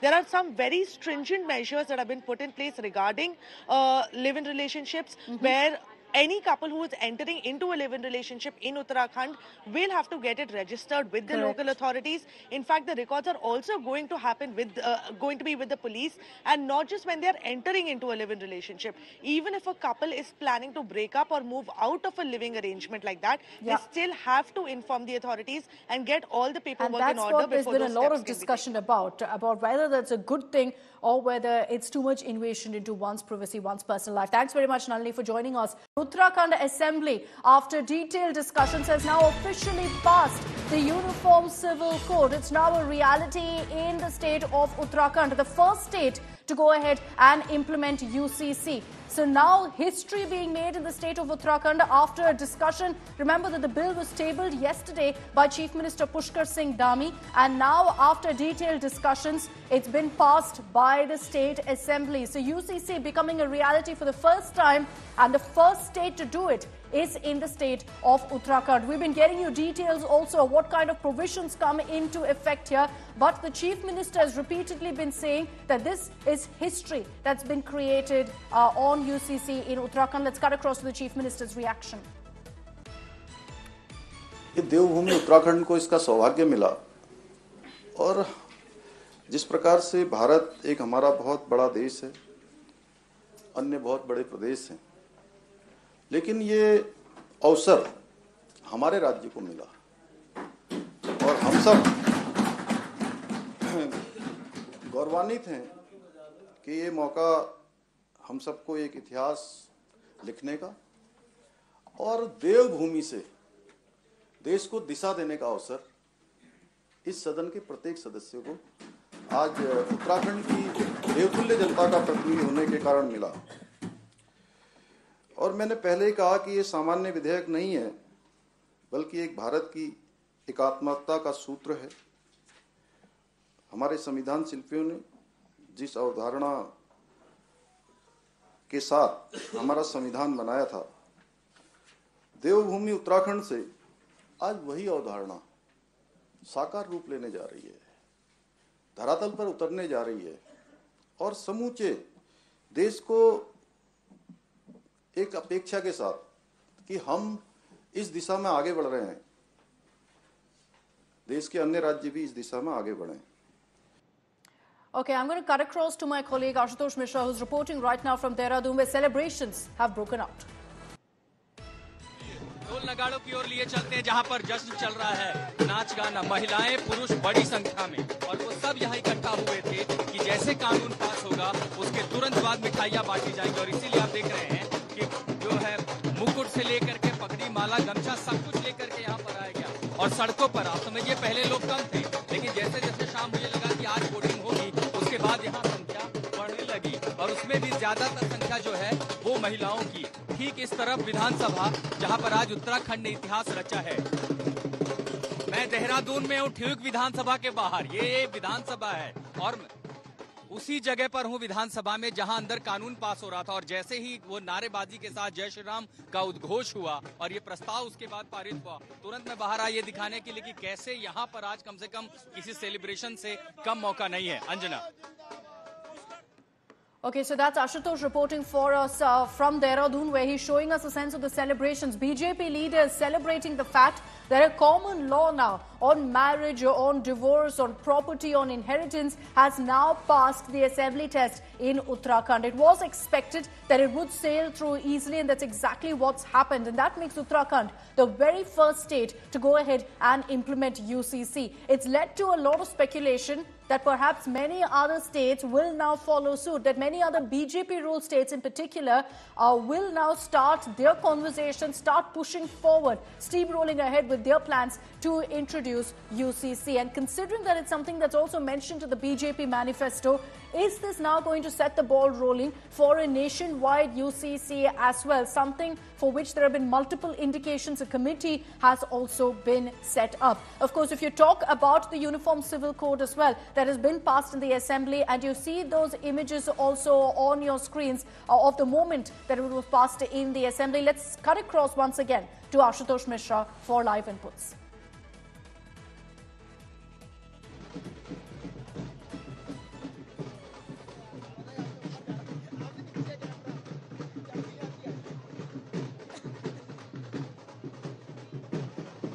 In just a bit to get you those updates of what's really playing out there, but you can hear the celebrations around Ashutosh as well. So the nod has been given now to the UCC, a uniform civil law being put in place for all communities within the state. And live images on your screens right now of the celebrations that have broken out outside the Uttarakhand Assembly. These are BJP MLAs who you can hear chanting, raising slogans. Even yesterday when the bill was tabled, there were slogans of Jai Shri Ram, Bharat Mata Ki Jai that were raised by BJP MLAs. All of them now congratulating Chief Minister Pushkar Singh Dhami, who's been working on this for the last many months, been actively a part of drafting the UCC as well. The Uniform Civil Code suggestions, and with regards to the directives that are put in place, there's been a lot of talk particularly on live-in relationships and the registration of live-ins. But we'll get to that in just a bit. I want to bring in Ashutosh Mishra now on this broadcast. Ashutosh, celebrations breaking out. The BJP fulfilling that big promise in Uttarakhand. Well, the Uttarakhand has created history, and while I'll cut you to these live shots of this celebration right outside the Assembly, Arvind Pandey, one of the BJP MLA from Uttarakhand, is joining me here in the broadcast.